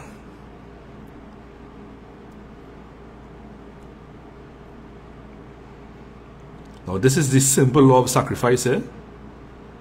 The law of sacrifice is based on every spirit reproducing after its own kind, and that actually expressing itself in you could only reap what you sow once. So if you sow into that identity, you can only reap the fruit of that identity once. Notice that was the sacrifice by the man, by the animal clothed with the spirit of the first, brought it into union, and then sprinkled on the man, brought the man into union with that blood. The man inherited that as the death and the freedom as his personal history, because he's now in union with that spirit. Therefore, what happened there is now his history, and he is free, having reaped, death being reaped on his behalf. It could only be reaped once, and freedom after that. All right, everybody else, freedom. I only see three persons saying freedom. Sorry, Isaiah. Let me see saying freedom. Isaiah, right? If you're following. Now, let's read Isaiah and see where this works. Who had believed our report? Unto whom is the arm of Yahweh revealed? For he shall grow up before him as a tender plant, and as a root of a dry ground. He hath no form nor comeliness, and there we shall see him. And when we shall see him, there is no beauty that we should desire him. He is despised and rejected of men, a man of sorrows, and acquainted with grief. Mean expansion again. And we hid as it were our faces from him. He was despised, and we esteemed him not. Now the difference with Jesus coming up here, because he's speaking about Yeshua, right? The difference with Yeshua is that Yeshua took on the identity of the man outside of the garden by faith. Took on the spirit, the corrupt spirit.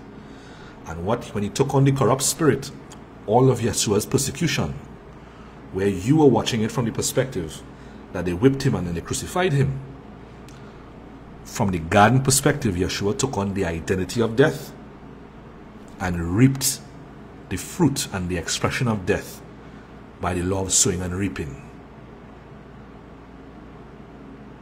I want you to slow down and think about what I just told you there.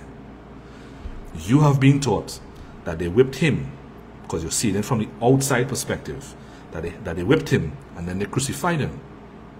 And even though that is true, on what you're looking at it from outside the garden. And outside of the garden is, they do him that, they did him that, he did that to me. Inside of the garden, every spirit reproduces after his own kind. So when Yeshua took on the identity of the fallen man outside of the garden, the flogging, the stripes, and the crucifixion, everything he experienced there was him reproducing after the kind of death. Everybody following that? Type follow. So from in the garden, he takes on the identity, and this is the fruit of the identity that he took on, allowing it to exhaust itself in him. See what we're saying there, right? Type follow. So from outside of the garden, you see that they did him something. From inside of the garden, he's reaping the expression of that spirit that he's taken on as identity to put it to death. Okay? So you allow it to reap in its fullness, exhaust itself in him. Reading on. Verse 4. Surely he hath borne our griefs and carried our sorrows. See, he take on the identity and now he's carrying it. Yet we did esteem him stricken, smitten of God, and afflicted. But he was wounded for our transgressions.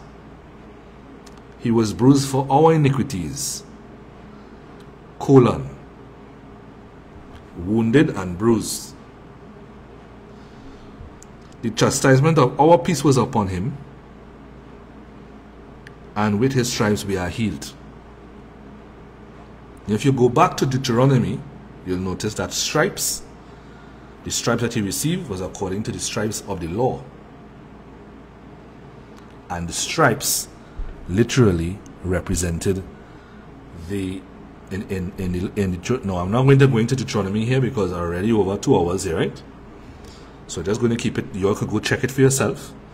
You can actually see in the book of Deuteronomy. Just run a search on stripes and look at it, and you'll see that stripes there was actually given to men who were actually found guilty. Right? And Yeshua, they receive 40 stripes, and Yeshua received the stripes. And those stripes in particular, even when Yeshua was alive and he spoke about sickness, it was referred to as stripes, which means the stripes there, not how many stripes we're talking about. The stripes, it's actually him receiving or expressing, allowing it to express himself in him, and the stripes in particular covered your sickness, disease, infirmity, grief, sorrows, mental health issues. All of these things were actually represented by those stripes. So he carried it for you. Now remember, the sacrifice is that somebody has to, the first animal, because Jesus basically took on the role of the animal here, because he is the lamb that was slain. So technically he is the animal. He is now the helper, carrying the thoughts or carrying the spirit that the man sowed in the garden that caused sicknesses and infirmities. So he's actually taking it on and allowing it to fully express itself in him. So he receives the stripes. Now we saw that the first animal was fully receiving death. The first animal basically died on behalf of the man who actually is being sacrificed for. And that guy inherited the death as though it is his personal history, as well as the freedom of the bird. But before they did that, they sprinkled the blood on him to clothe him with the spirit, so that he benefited from what took place with that spirit as though it was him. We see here it says in verse 5, the chastisement of our peace was upon him, and with his stripes we are healed. Something missing.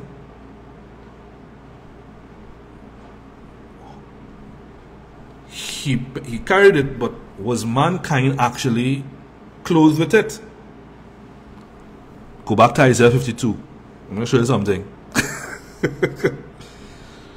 Scroll down to the last verse in Isaiah, to the last 3 verses of Isaiah 52.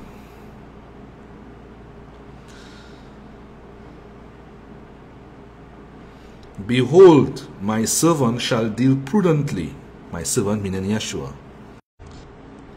Behold, my servant shall deal prudently. He shall be exalted and extolled and very high. As many were astonished at thee, his visage was so mad, which means the whippings. He was so mad. He was so mad. You could actually hardly identify him. He was so mad, more than any man, and his form more than the sons of men. Expansion. So shall he sprinkle many nations. Which means while he was getting whipped, his blood sprinkled in the atmosphere, and it landed upon the sons of Adam. So he taken on their identity, and everybody from the Adamic spirit around got sprinkled. which means he clothed the whole of humanity, because once he sprinkled just one from the race, because he's doing it on, he is taking on the spirit of the fallen man, and he sprinkled just one more, then everybody who have that spirit receive the sprinkle too. They inherit it. How many of us seen that for the first time? That writes in the Bible. All I doing is reading the Bible to you, know. I'm not even trying to interpret the scriptures here. I just showing you what's in the Bible. How many of us seen that for the first time? How many of us seen that for the first time?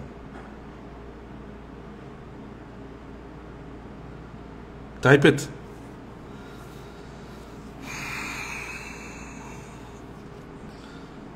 Type first time.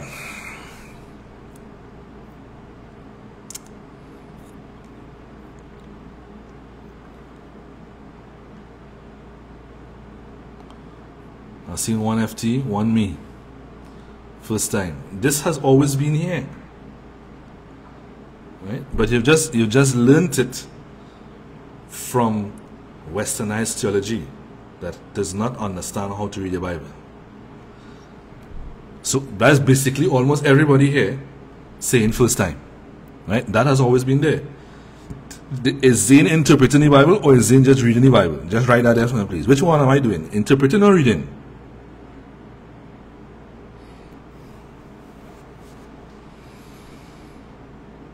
This is the thing about the Bible, you know? It interprets itself. Is Zane reading or interpreting the Bible? All I doing is reading. All I doing is reading. So he sprinkled many nations. The kings shall shut their mouths at him, for that which had not been told them shall they see, and that which they had not heard shall they consider. Now let's go back to Isaiah 53. Who had believed our report? Now that comes into context, because many of us quote that, and if you've now seen that for the first time, you're saying, who had believed our report? You don't know what the heck, what report you're talking about. What report is he talking about? He's speaking about a report. What report is he speaking about? The report that humanity had been sprinkled with the blood of the whippings, clothed with it. Therefore, just as the man inherited the death of the bird and the freedom of the bird as his personal history, you, holy siblings, have inherited that whipping as your personal history. It was reaped already, and it could only be reaped once. For unto whom is the arm of Yahweh revealed? To the one who believed the report. You were clothed with the whippings. For he shall grow up before him as a tender plant, and as a root out of a dry ground. He had no form nor comeliness, and when we shall see him, there is no beauty that we should desire him. And acquainted with grief, and we hid it, and we hid him not. Sorry, he is despised and rejected of men, a man of sorrows and acquainted with grief, and we hid as it were our faces from him. He was despised, and we esteemed him not. Surely he had borne our griefs. Borne the griefs because he was literally a sacrifice, and the blood was you were clothed with the blood. Everybody who had the Adamic spirit before was clothed with the blood. So therefore, he bore it just like the bird bore it. And I just use the bird because we could also go and look at the other sacrifices. I could always go and look at the other sacrifices and show you how it's the same dynamics. But we don't want to do that all here tonight, right? We're on 2 hours and 11 minutes already. Therefore, for he was wounded for our transgression, he was bruised for our iniquities. The chastisement of our peace was upon him, and with his stripes we are healed. Why? Because you were clothed with it. And if you were clothed with it, you inherited it as your personal history. And if you inherited it as your personal history, you are free. Therefore, you sitting down and accepting any sickness on your body is showing a lack of integrity to the sacrifice. By the integrity of the sacrifice, you need to get that sickness off your body right now. Smite the blame darkness. But he didn't stop there alone. He didn't stop there alone. Because they took him after that and carried him on a cross.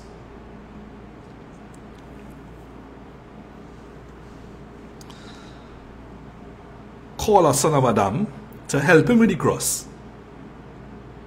Which means all it takes is one member, because he's carrying the spirit, all it takes is one member of the other members to be united with it, and the whole species is united with it.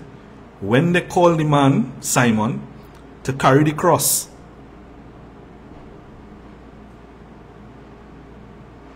that is the whole species carry the cross. You didn't realize that? Yeah? And the cross represented the tree of the knowledge of good and evil. So humanity carried the cross with him. He carried the cross on behalf of humanity. Oh Lord. So now, because he called Simon and Simon carried the cross a little bit, now the species unite with that sacrifice, and now what he did, they inherit it. You inherit it. You carry the cross by the law of sacrifice.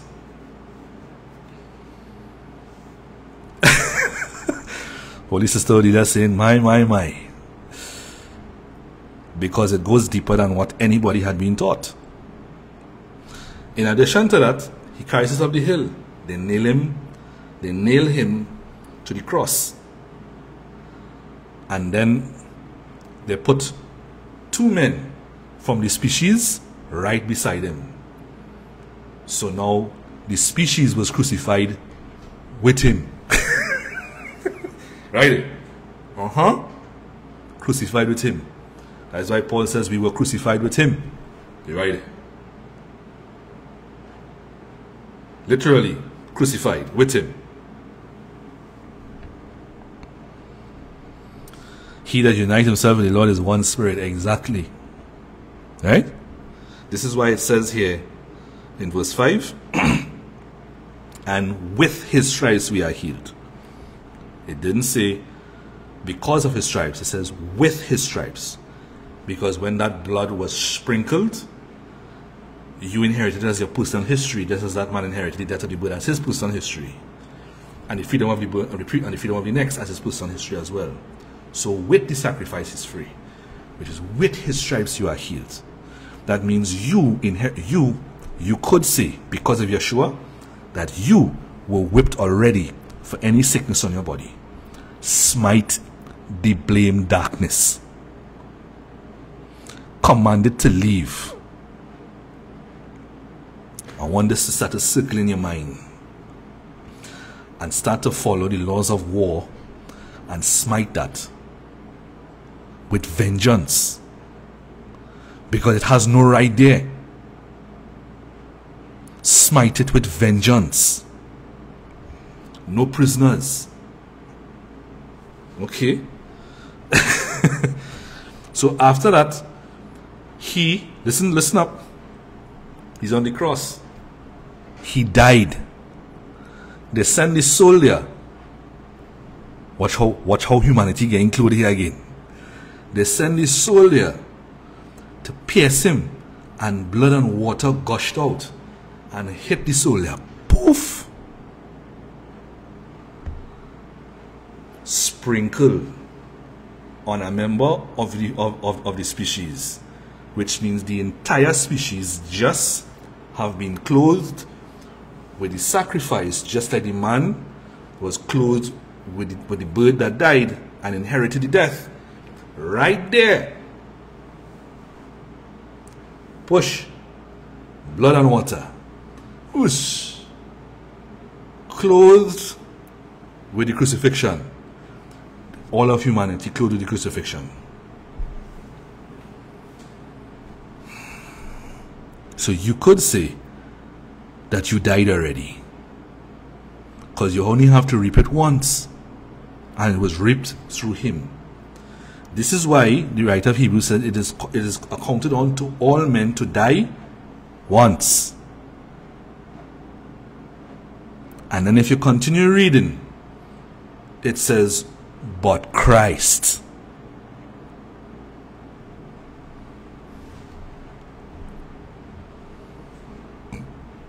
But Christ. So, right after that, 3 days later, they put him into the tomb, which means he died. Yeah? But listen. Remember the birds? The first bird died. Yeah? They take the second bird, clothe the bird with the blood, uniting the spirit as one. Then they sprinkle it on the man,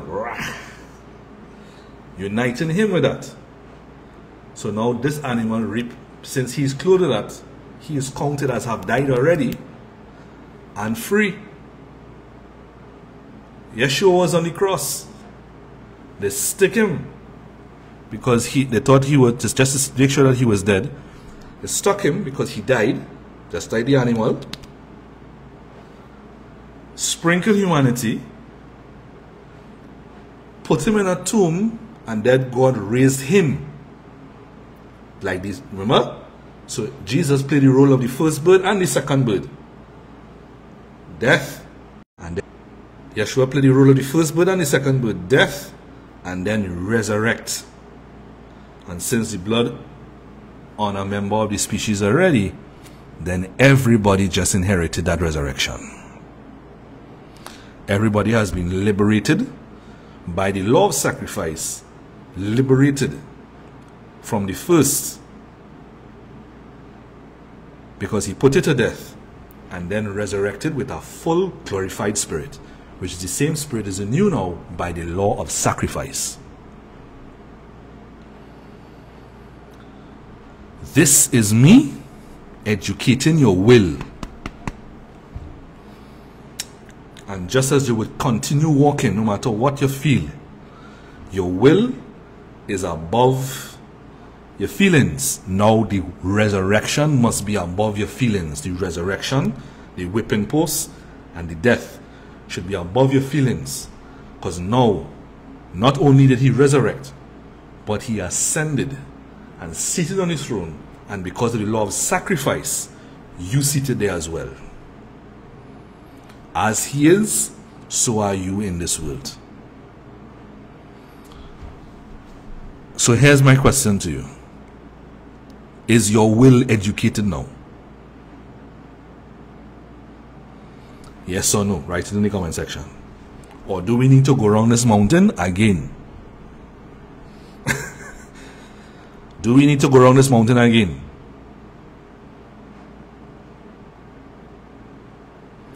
Yes or no? Is your will now educated?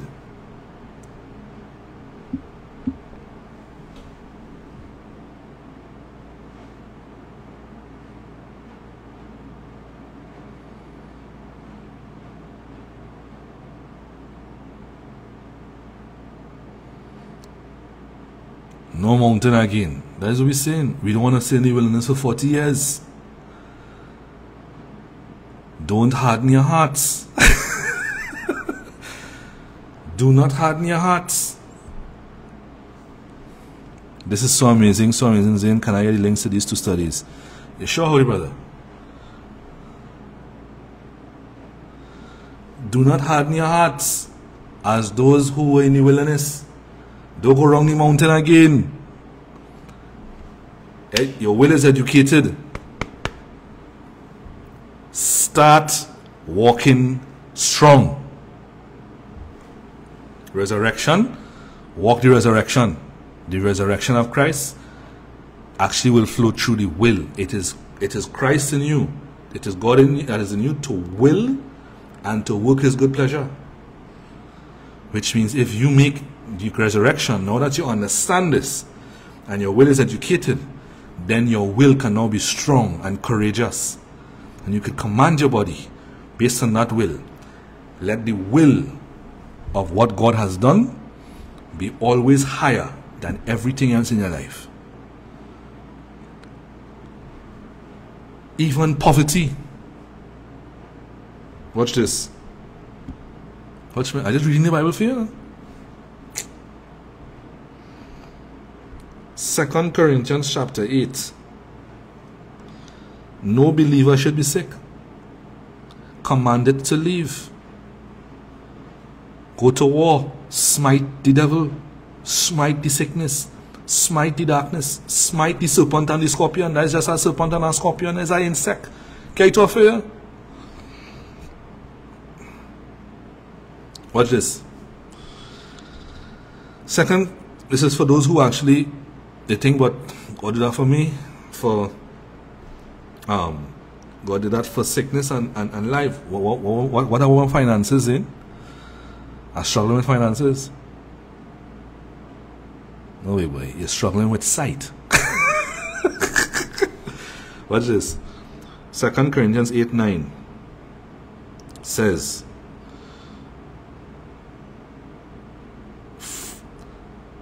for ye know the grace of our Lord Jesus Christ, that though he was rich, yet for your sakes he became poor, that ye through his poverty might be rich. Overturn the table. Because this basically saying, 2 Corinthians 8:9, that Jesus carried poverty just like he carried sickness. So by the law of sacrifice, he carried poverty too. And right now he ascended with his body. He's 2,000 years old in body, in a city made of gold, and you still talking about, boy, life hard, because you're allowing. Let me show you one more scripture here, right? This is a serious thing here. I'm laughing, but it's a serious thing. Do you know that if you go to the blessings of the law of Moses, we could safely say that if you're walking in Yahweh and the thoughts of Yahweh, then you will express blessings, right?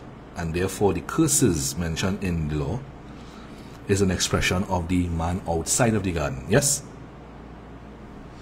I want you to go to Deuteronomy 28.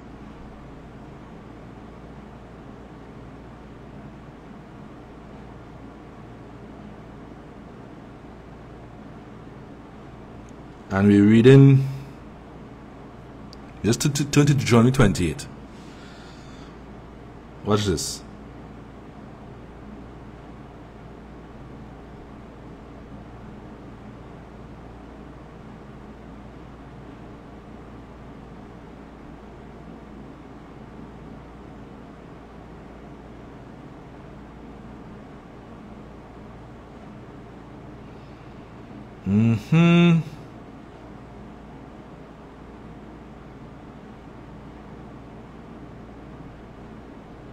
Deuteronomy 28, you're scrolling down to the curses, because I want to show you something that is written concerning what we're talking about here.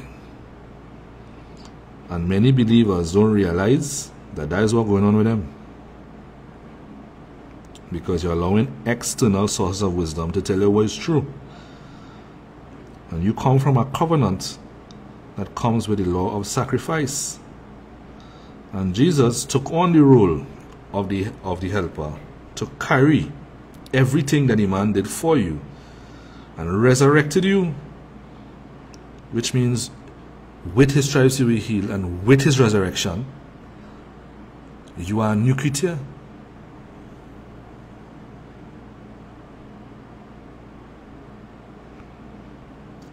Right now I'm trying to find the verse. I think it's 30 something. Verse 34. Now remember, the curses here is basically the results of the man who's living from the man outside of the garden, which is using external things as a source of wisdom. You're not living from the promises of God, which are the naturally occurring thoughts of Yahweh, of Christ in you. You're using external things. Verse 34 says,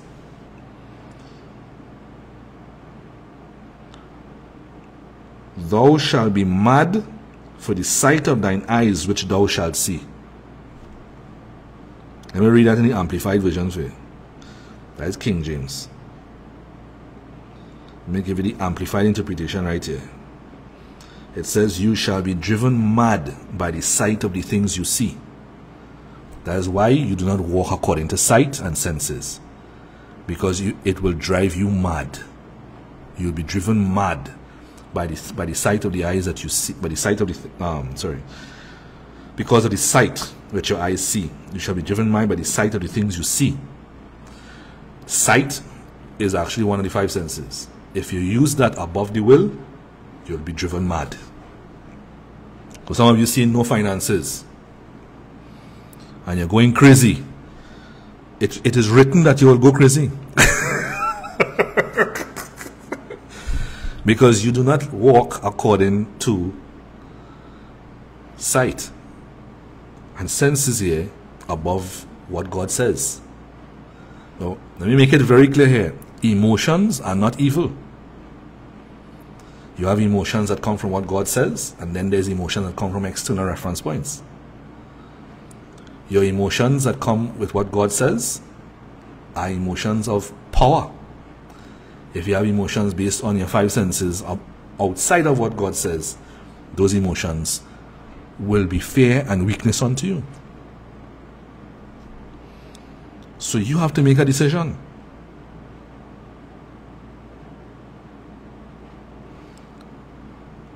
So are we walking by faith or by sight here?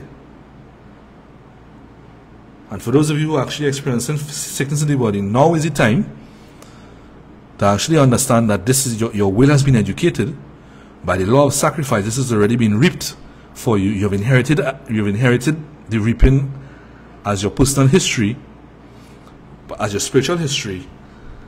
Get up and command, say after me, in the name of Christ Yeshua, serpents and scorpions have been given authority over you. The works of the enemy in this body have been given authority over you, that nothing shall by any means harm me. Therefore I command you, get out, smite him, leave.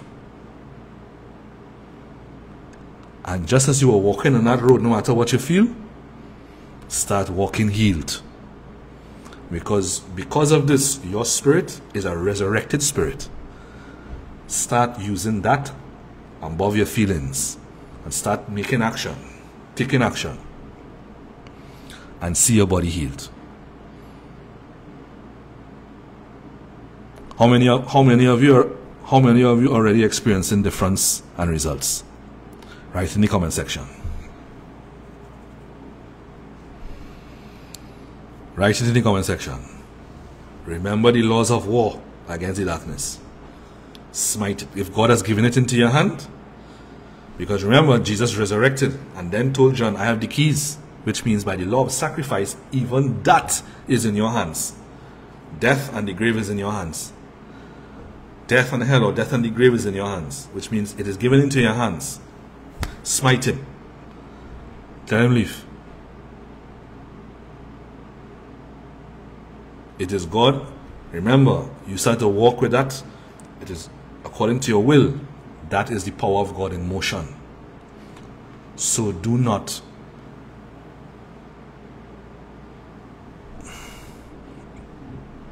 that is the power of God in motion. So do not let anything else drive your will.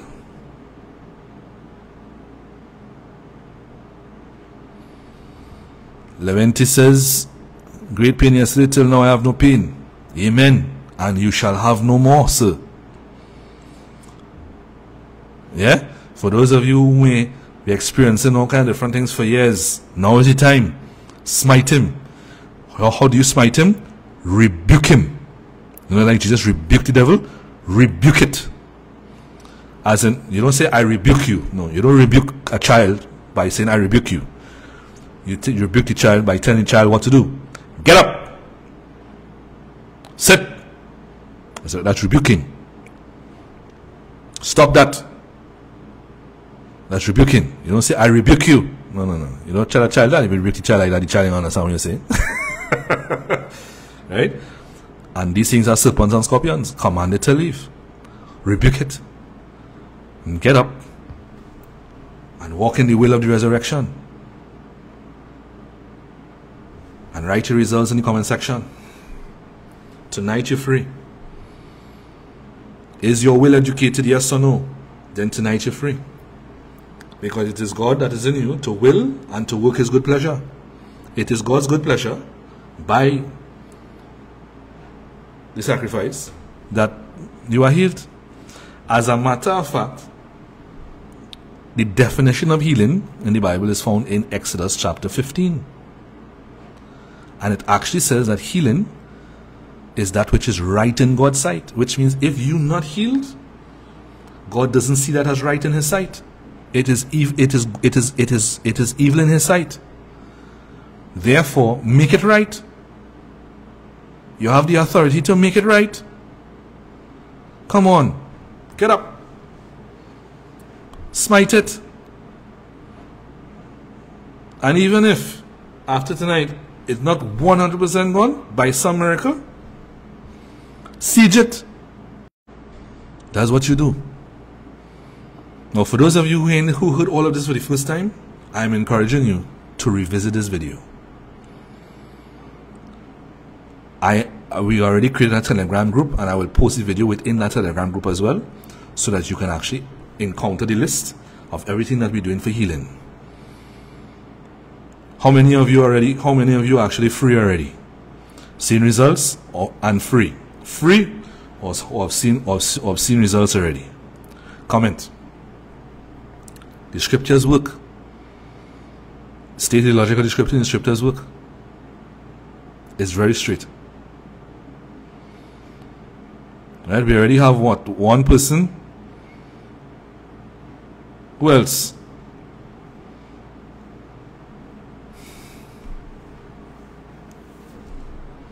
Telegram name. I will actually post the link in the comment section.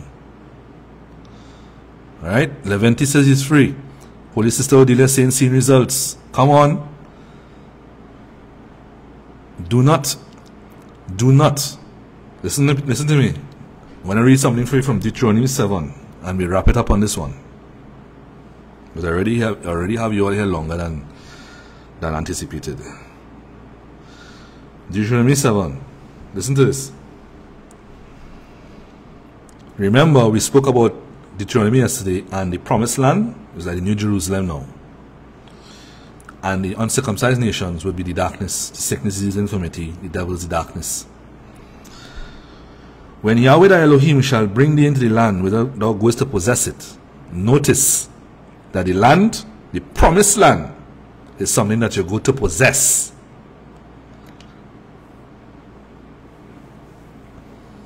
Yeah?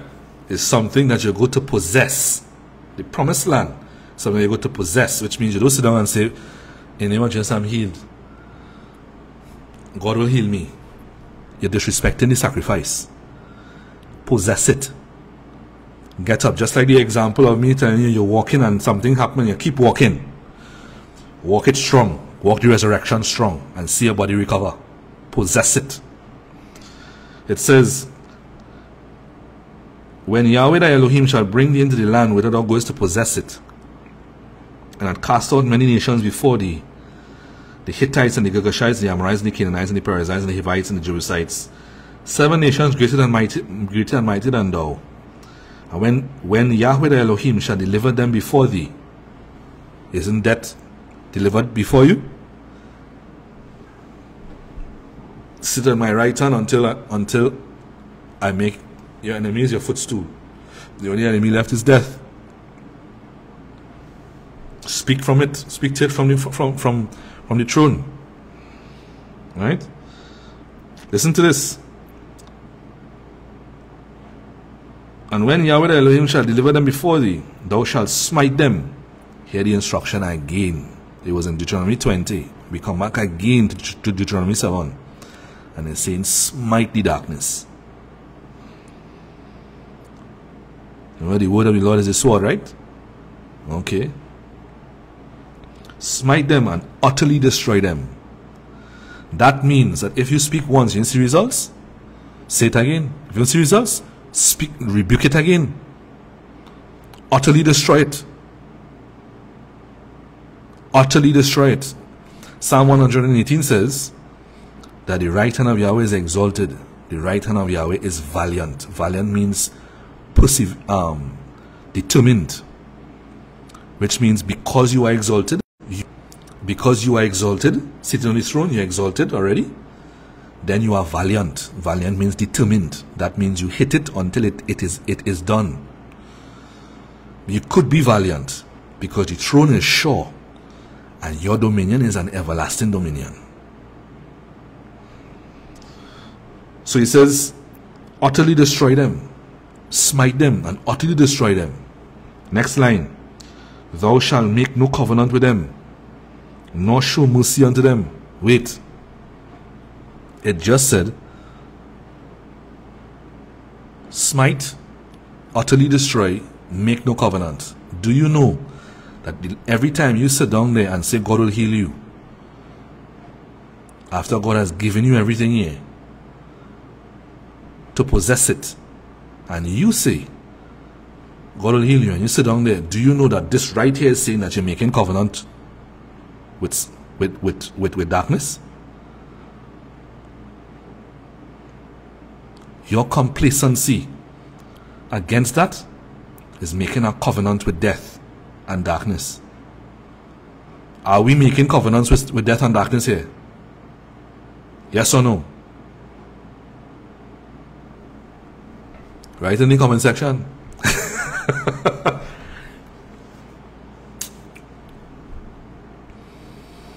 Are you making covenant with death and darkness here? No.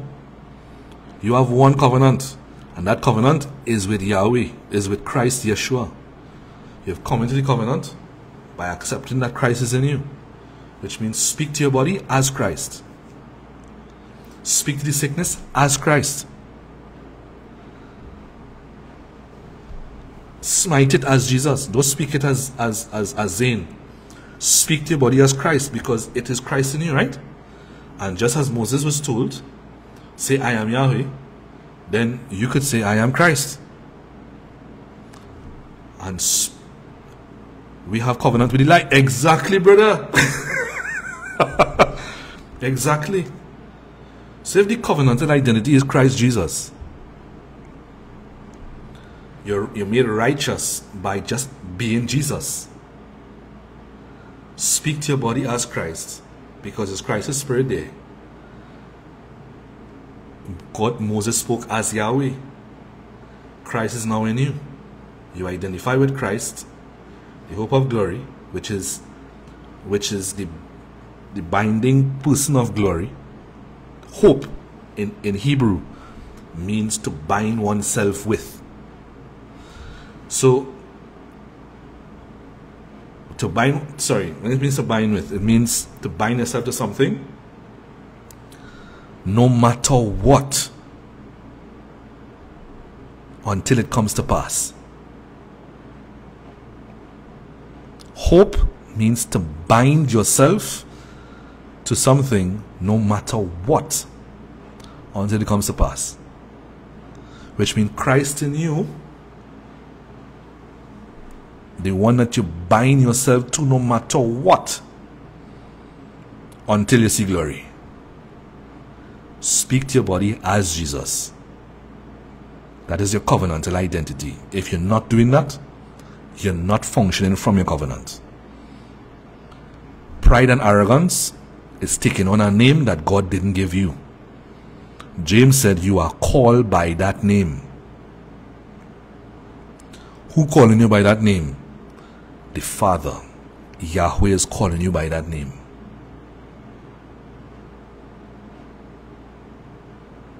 speak to your body as Christ Yeshua, and smite the darkness.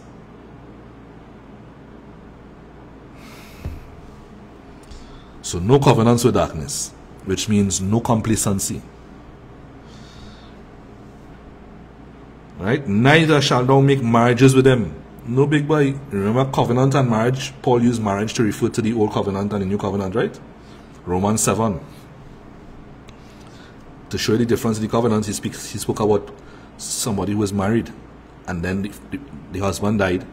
When the husband died, that woman is free to go on to the new husband, which he identified as Christ. It was not meant to talk about marriage in marriage dynamics, speaking about covenantal shifting.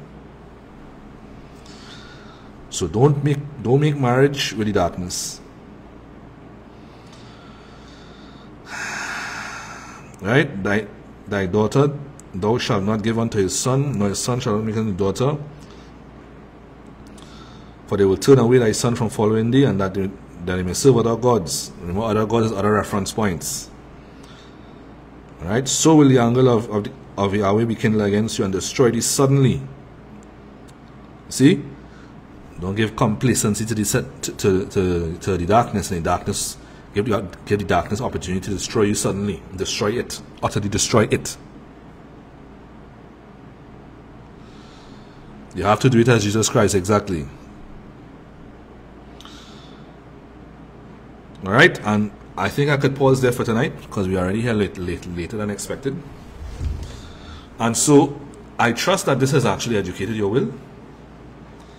And know that it is God, it is you, it is God in you to will and to work His good pleasure. We've educated your will. You are applying the will, your will of the resurrection, your educated will of the resurrection. Applying that is putting the work of the power of God, the power of God to work. Is putting the power of God to work. Which is why some of you are experiencing healing already. Is this making sense? Type sense. Was this helpful to you tonight? Now, while you're responding, I just want to let you all know that we have already formed a Telegram community. I'm going to post the link to that Telegram community in the comment section of this video.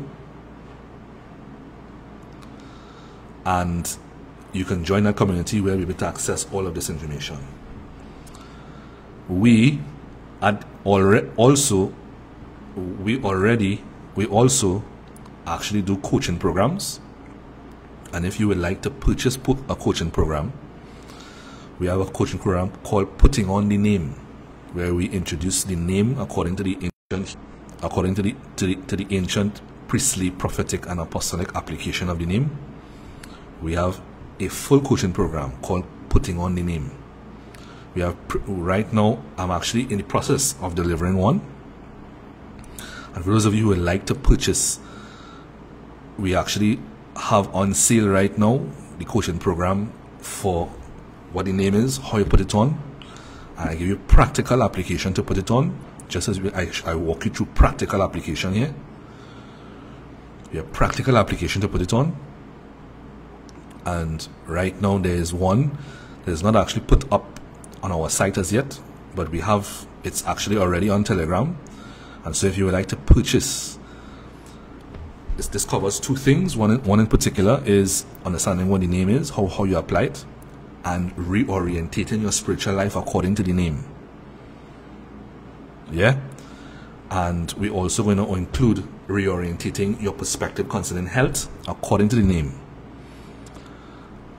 If you would like to purchase these are the recording sessions, the recorded sessions that we recorded, and we actually put them up for sale. Now, even though I like to give these things free of charge, ideally I would like to, but to do all that I am doing right here and everything that we do, we have overhead expenses as well as operational expenses. So the cost that comes with these things in particular actually help us to cover our expenses. If you're interested in purchasing those three components, that'll actually come up to about 12 sessions. That's 12 to 18 sessions. I think it's about 12 to 16. 12 to 16 sessions. Those sessions in particular are 1 hour and a half and 2 hours each. Right? So it's a program that you can actually sit down and study, view it, understand it, and apply it, and see results. For those of you who are interested in purchasing that component of the program, there's actually just 3 components out of 12 components of the program.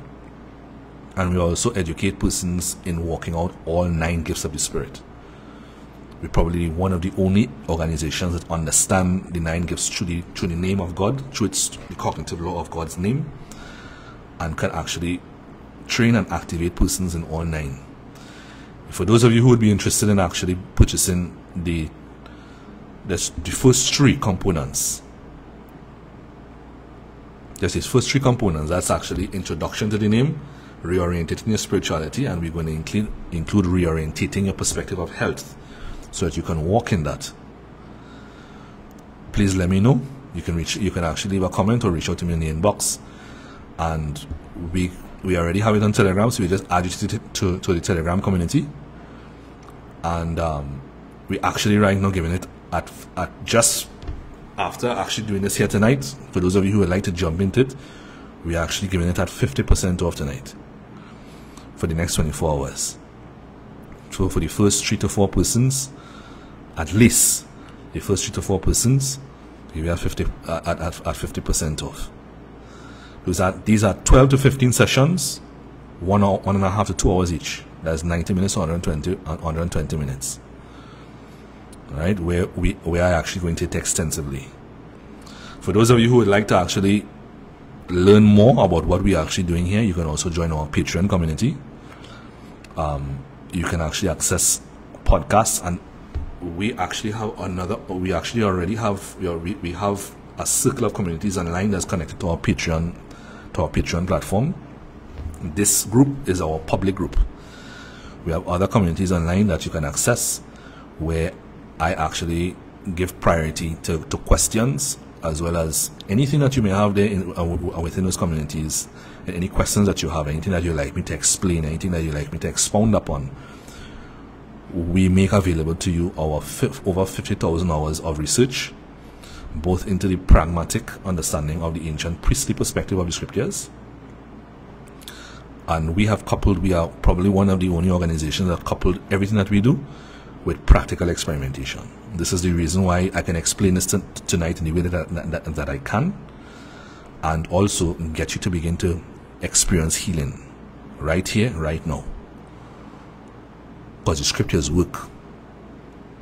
Right? The only thing that's hindering the scriptures from working are doctrines that you have been taught that is contradicting. And because the power of God is flowing through your will, most of you, your will has been weakened by lies, by conditions. The name of Yahweh means self-existent and eternal, which means it has to be taken on as your own and walked out as your will. Remember, Jesus said, "Not my will, but your will be done." His will would have been using an external reference point and saying, "Father, you could take this from me, please." But then he said, "Not my will, but your will be done." Just as I explained tonight, he understood the dynamics of the scriptures and the reason why it had to be done. The writer of Hebrews actually attributes Jesus' persecution. He attributes Jesus' persecution to Jesus maintaining discipline under pressure. His will, he maintained the will of the Father. And just as the example of you walking down that road, no matter what happened, Jesus took all of that and maintained the will of the Father. And the writer says, if he could do that to that extent, you have not shed blood as yet. You have not shed blood. So it should be easy for you to do. And all we need to do is to identify all of the things that you were taught that are not right, that has nothing to do with the Bible. So if you'd like more information concerning our Patreon platform, you can always visit www.patreon.com/Zane Zane _EL _FUEGO. Zane _il _fuego. You can always check the featured section in our community for that link. We have the Shine and Star option where you can access Bible study mentorship, a library of Bible study mentorship sessions, all 1.5 to 2 hour sessions, so that you can take your time and learn and remove all of these perspectives that you've had. We also provide you with a podcast that actually shows you how to take the cognitive law of God's name and apply it to your daily life and to your personal life. And if you'd like to take it further and actually understand the Bible, then you can become a spiritual gold patron. And as a spiritual gold patron, we access another podcast, which is an educational podcast, where I take you through the Gospel of John. Right now we're on chapter 15, going into chapter 16 on the Gospel of John. And we have over 600 episodes of that podcast, actually 700.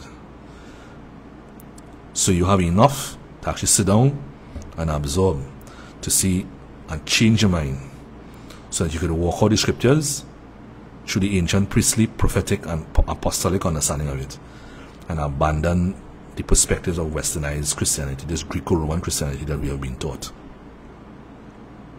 It yields no power. If you have now joined this community, you may not know that this institute in particular now logs 50,000 hours of research and experiments.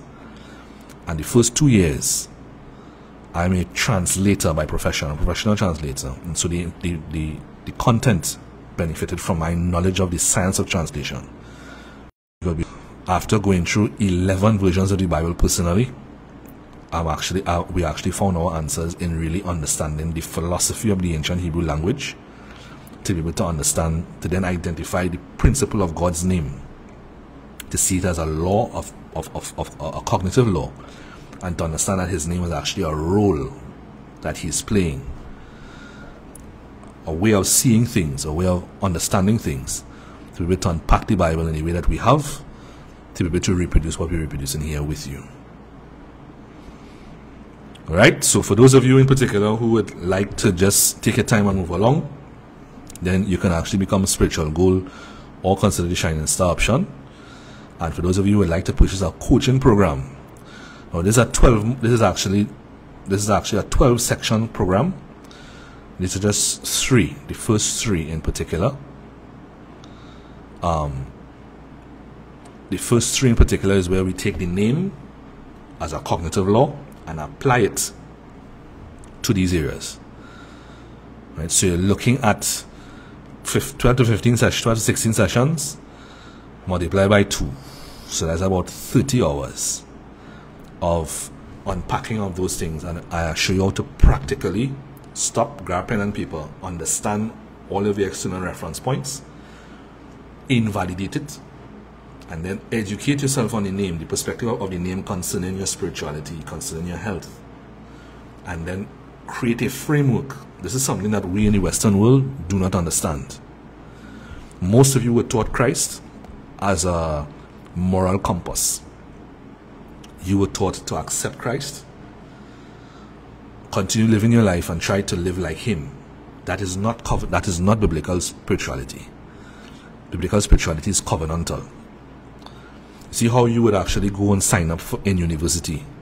And if you sign up in university tonight to study a course, you have a life adjustment. Your university schedule becomes the priority, and your life is scheduled around that. This is how covenant life works.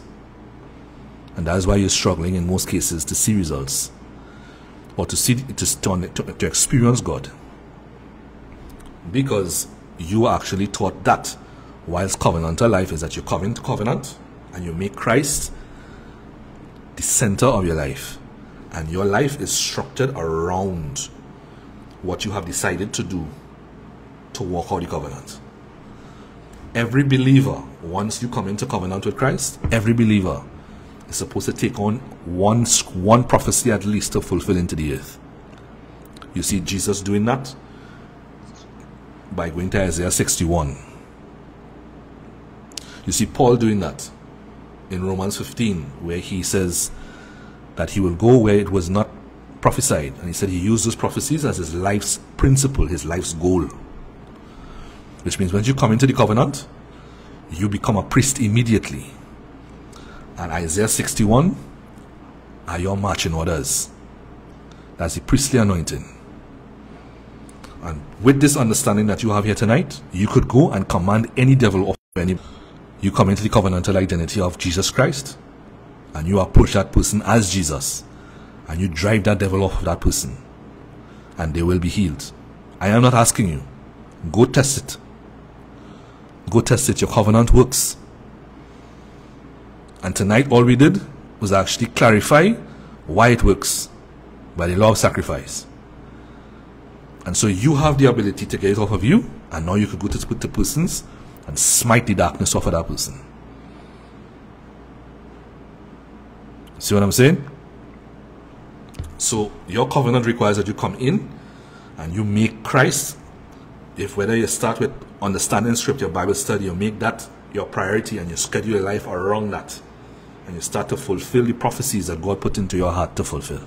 Some of you, God is already speaking to you. And some of the things that you're feeling in your heart is actually written in the prophecies. Just identify the prophecy and make it your life's goal. And voila. Now you're walking in spirit every day.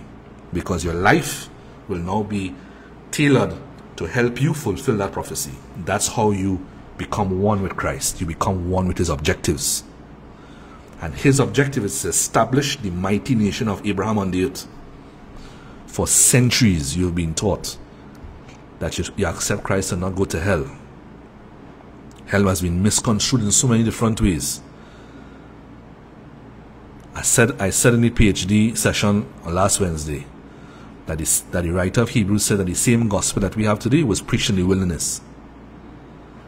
And he's telling us today to do not harden our hearts as them in the wilderness.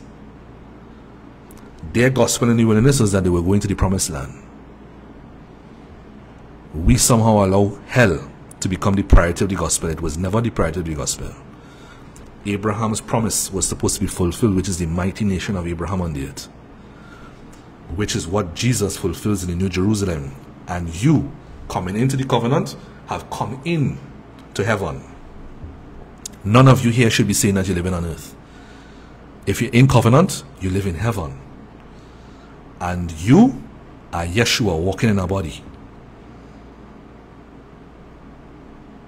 And all the other believers around you are angels. Because Yeshua, being driven by Christ, can also be identified in the same. The Messiah. If the Messiah is in you, then Yeshua is walking the earth through you in heaven.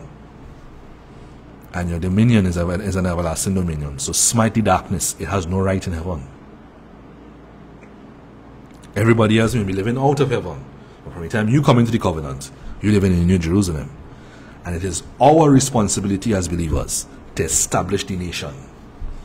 This is why Paul went around forming communities in different spaces, because what he was doing was building communities that would come together to form the city.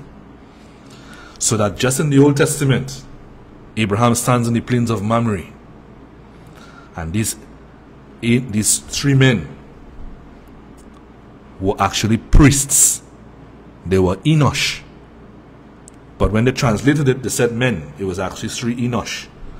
Enosh were priests of the name. The one who identified as Yahweh was called the judge of all the earth. That's the high priest. The assistant priests were called angels, because they're seeing themselves in their covenant. Whilst everybody will see priests, to them they're in covenant and they see things according to the covenant. Those priests were the priests who would walk around and come down off of the mountain that they were living on to see what's taking place and establish justice in the earth. Righteousness and equity. Righteousness and justice. Integrity and equity in the earth.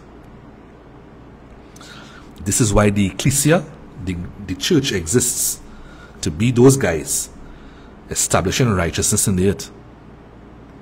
But everybody's still playing church in the Greco-Roman world. Everybody trying to just go and raise their hands and say, praise God, when you are supposed to be the regulator of justice on the earth. The representatives of the king. The king that is in you, and the king that is on his throne, in the highest, with the name that is above all names.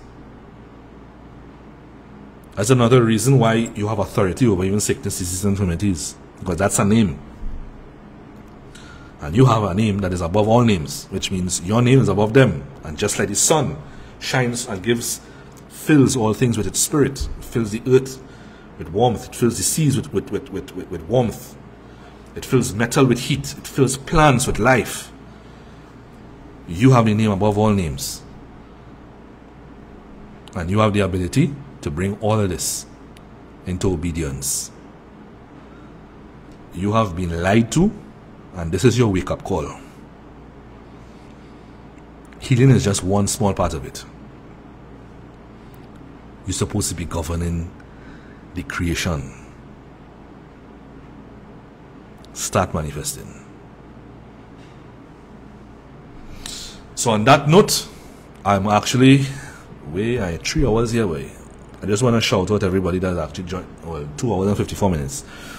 Shout out to Sybil Kavanagh, blessings and much love. Holy Sister Nancy Napier, blessings, much love. Holy Sister Odelia, Holy Brother Leventi Tilika, blessings and much love. Holy Sister Monica Poyton, blessings, much love. Bless Holy Brother Norman Pigeon, blessings and much love. Holy Sister Tanya, blessings, much love. These names kind of repeated here. I don't see anybody new. Christopher Burton, blessings and much love, Holy Brother. Trust that all is well. Alright, so for those of you in particular who are interested in the coaching program, kindly just message me, inbox me, and we actually give it to you 50% off tonight for the next 24 hours.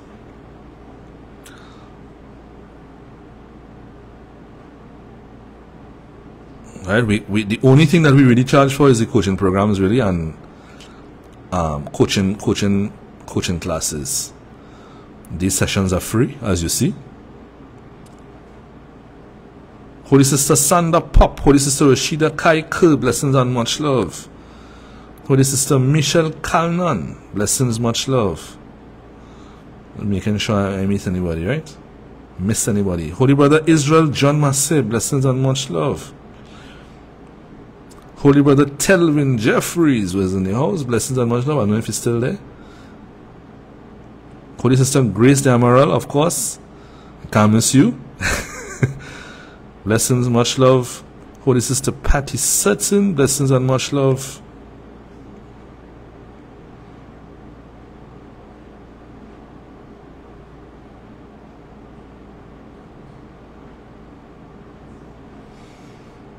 I think that should be it there, right? Holy Sister Tammy, blessings and much love to you. Alright, so for those of you who are actually, and Holy Sister Shannon Rarig, blessings and much love. So for those of you in particular, for those of you who would like to purchase the package, we would actually put you on Telegram, and on any Telegram community you can actually ask questions and I will respond to those questions. With the purchase of the package, I'll actually maintain, you would actually have my attention to answer questions for up to about three months. I maintain presence there, so you can ask questions as you.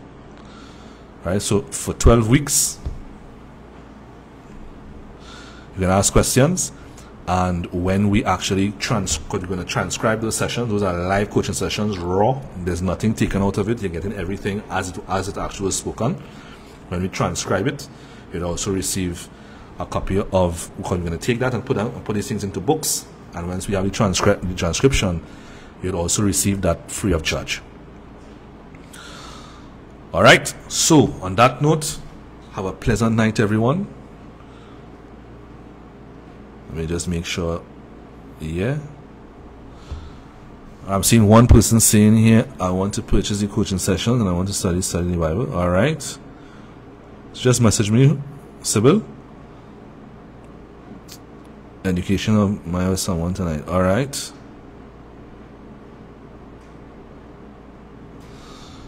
Okay. Nice. So I shall see you all soon. All right. I would not be live tomorrow night. We'll be live on Tuesday night with the session 4 of the Priest and Healing and Deliverance training. That's at 8 p.m. Eastern time. So see you then. Blessings and much love. Boom. Yeshua.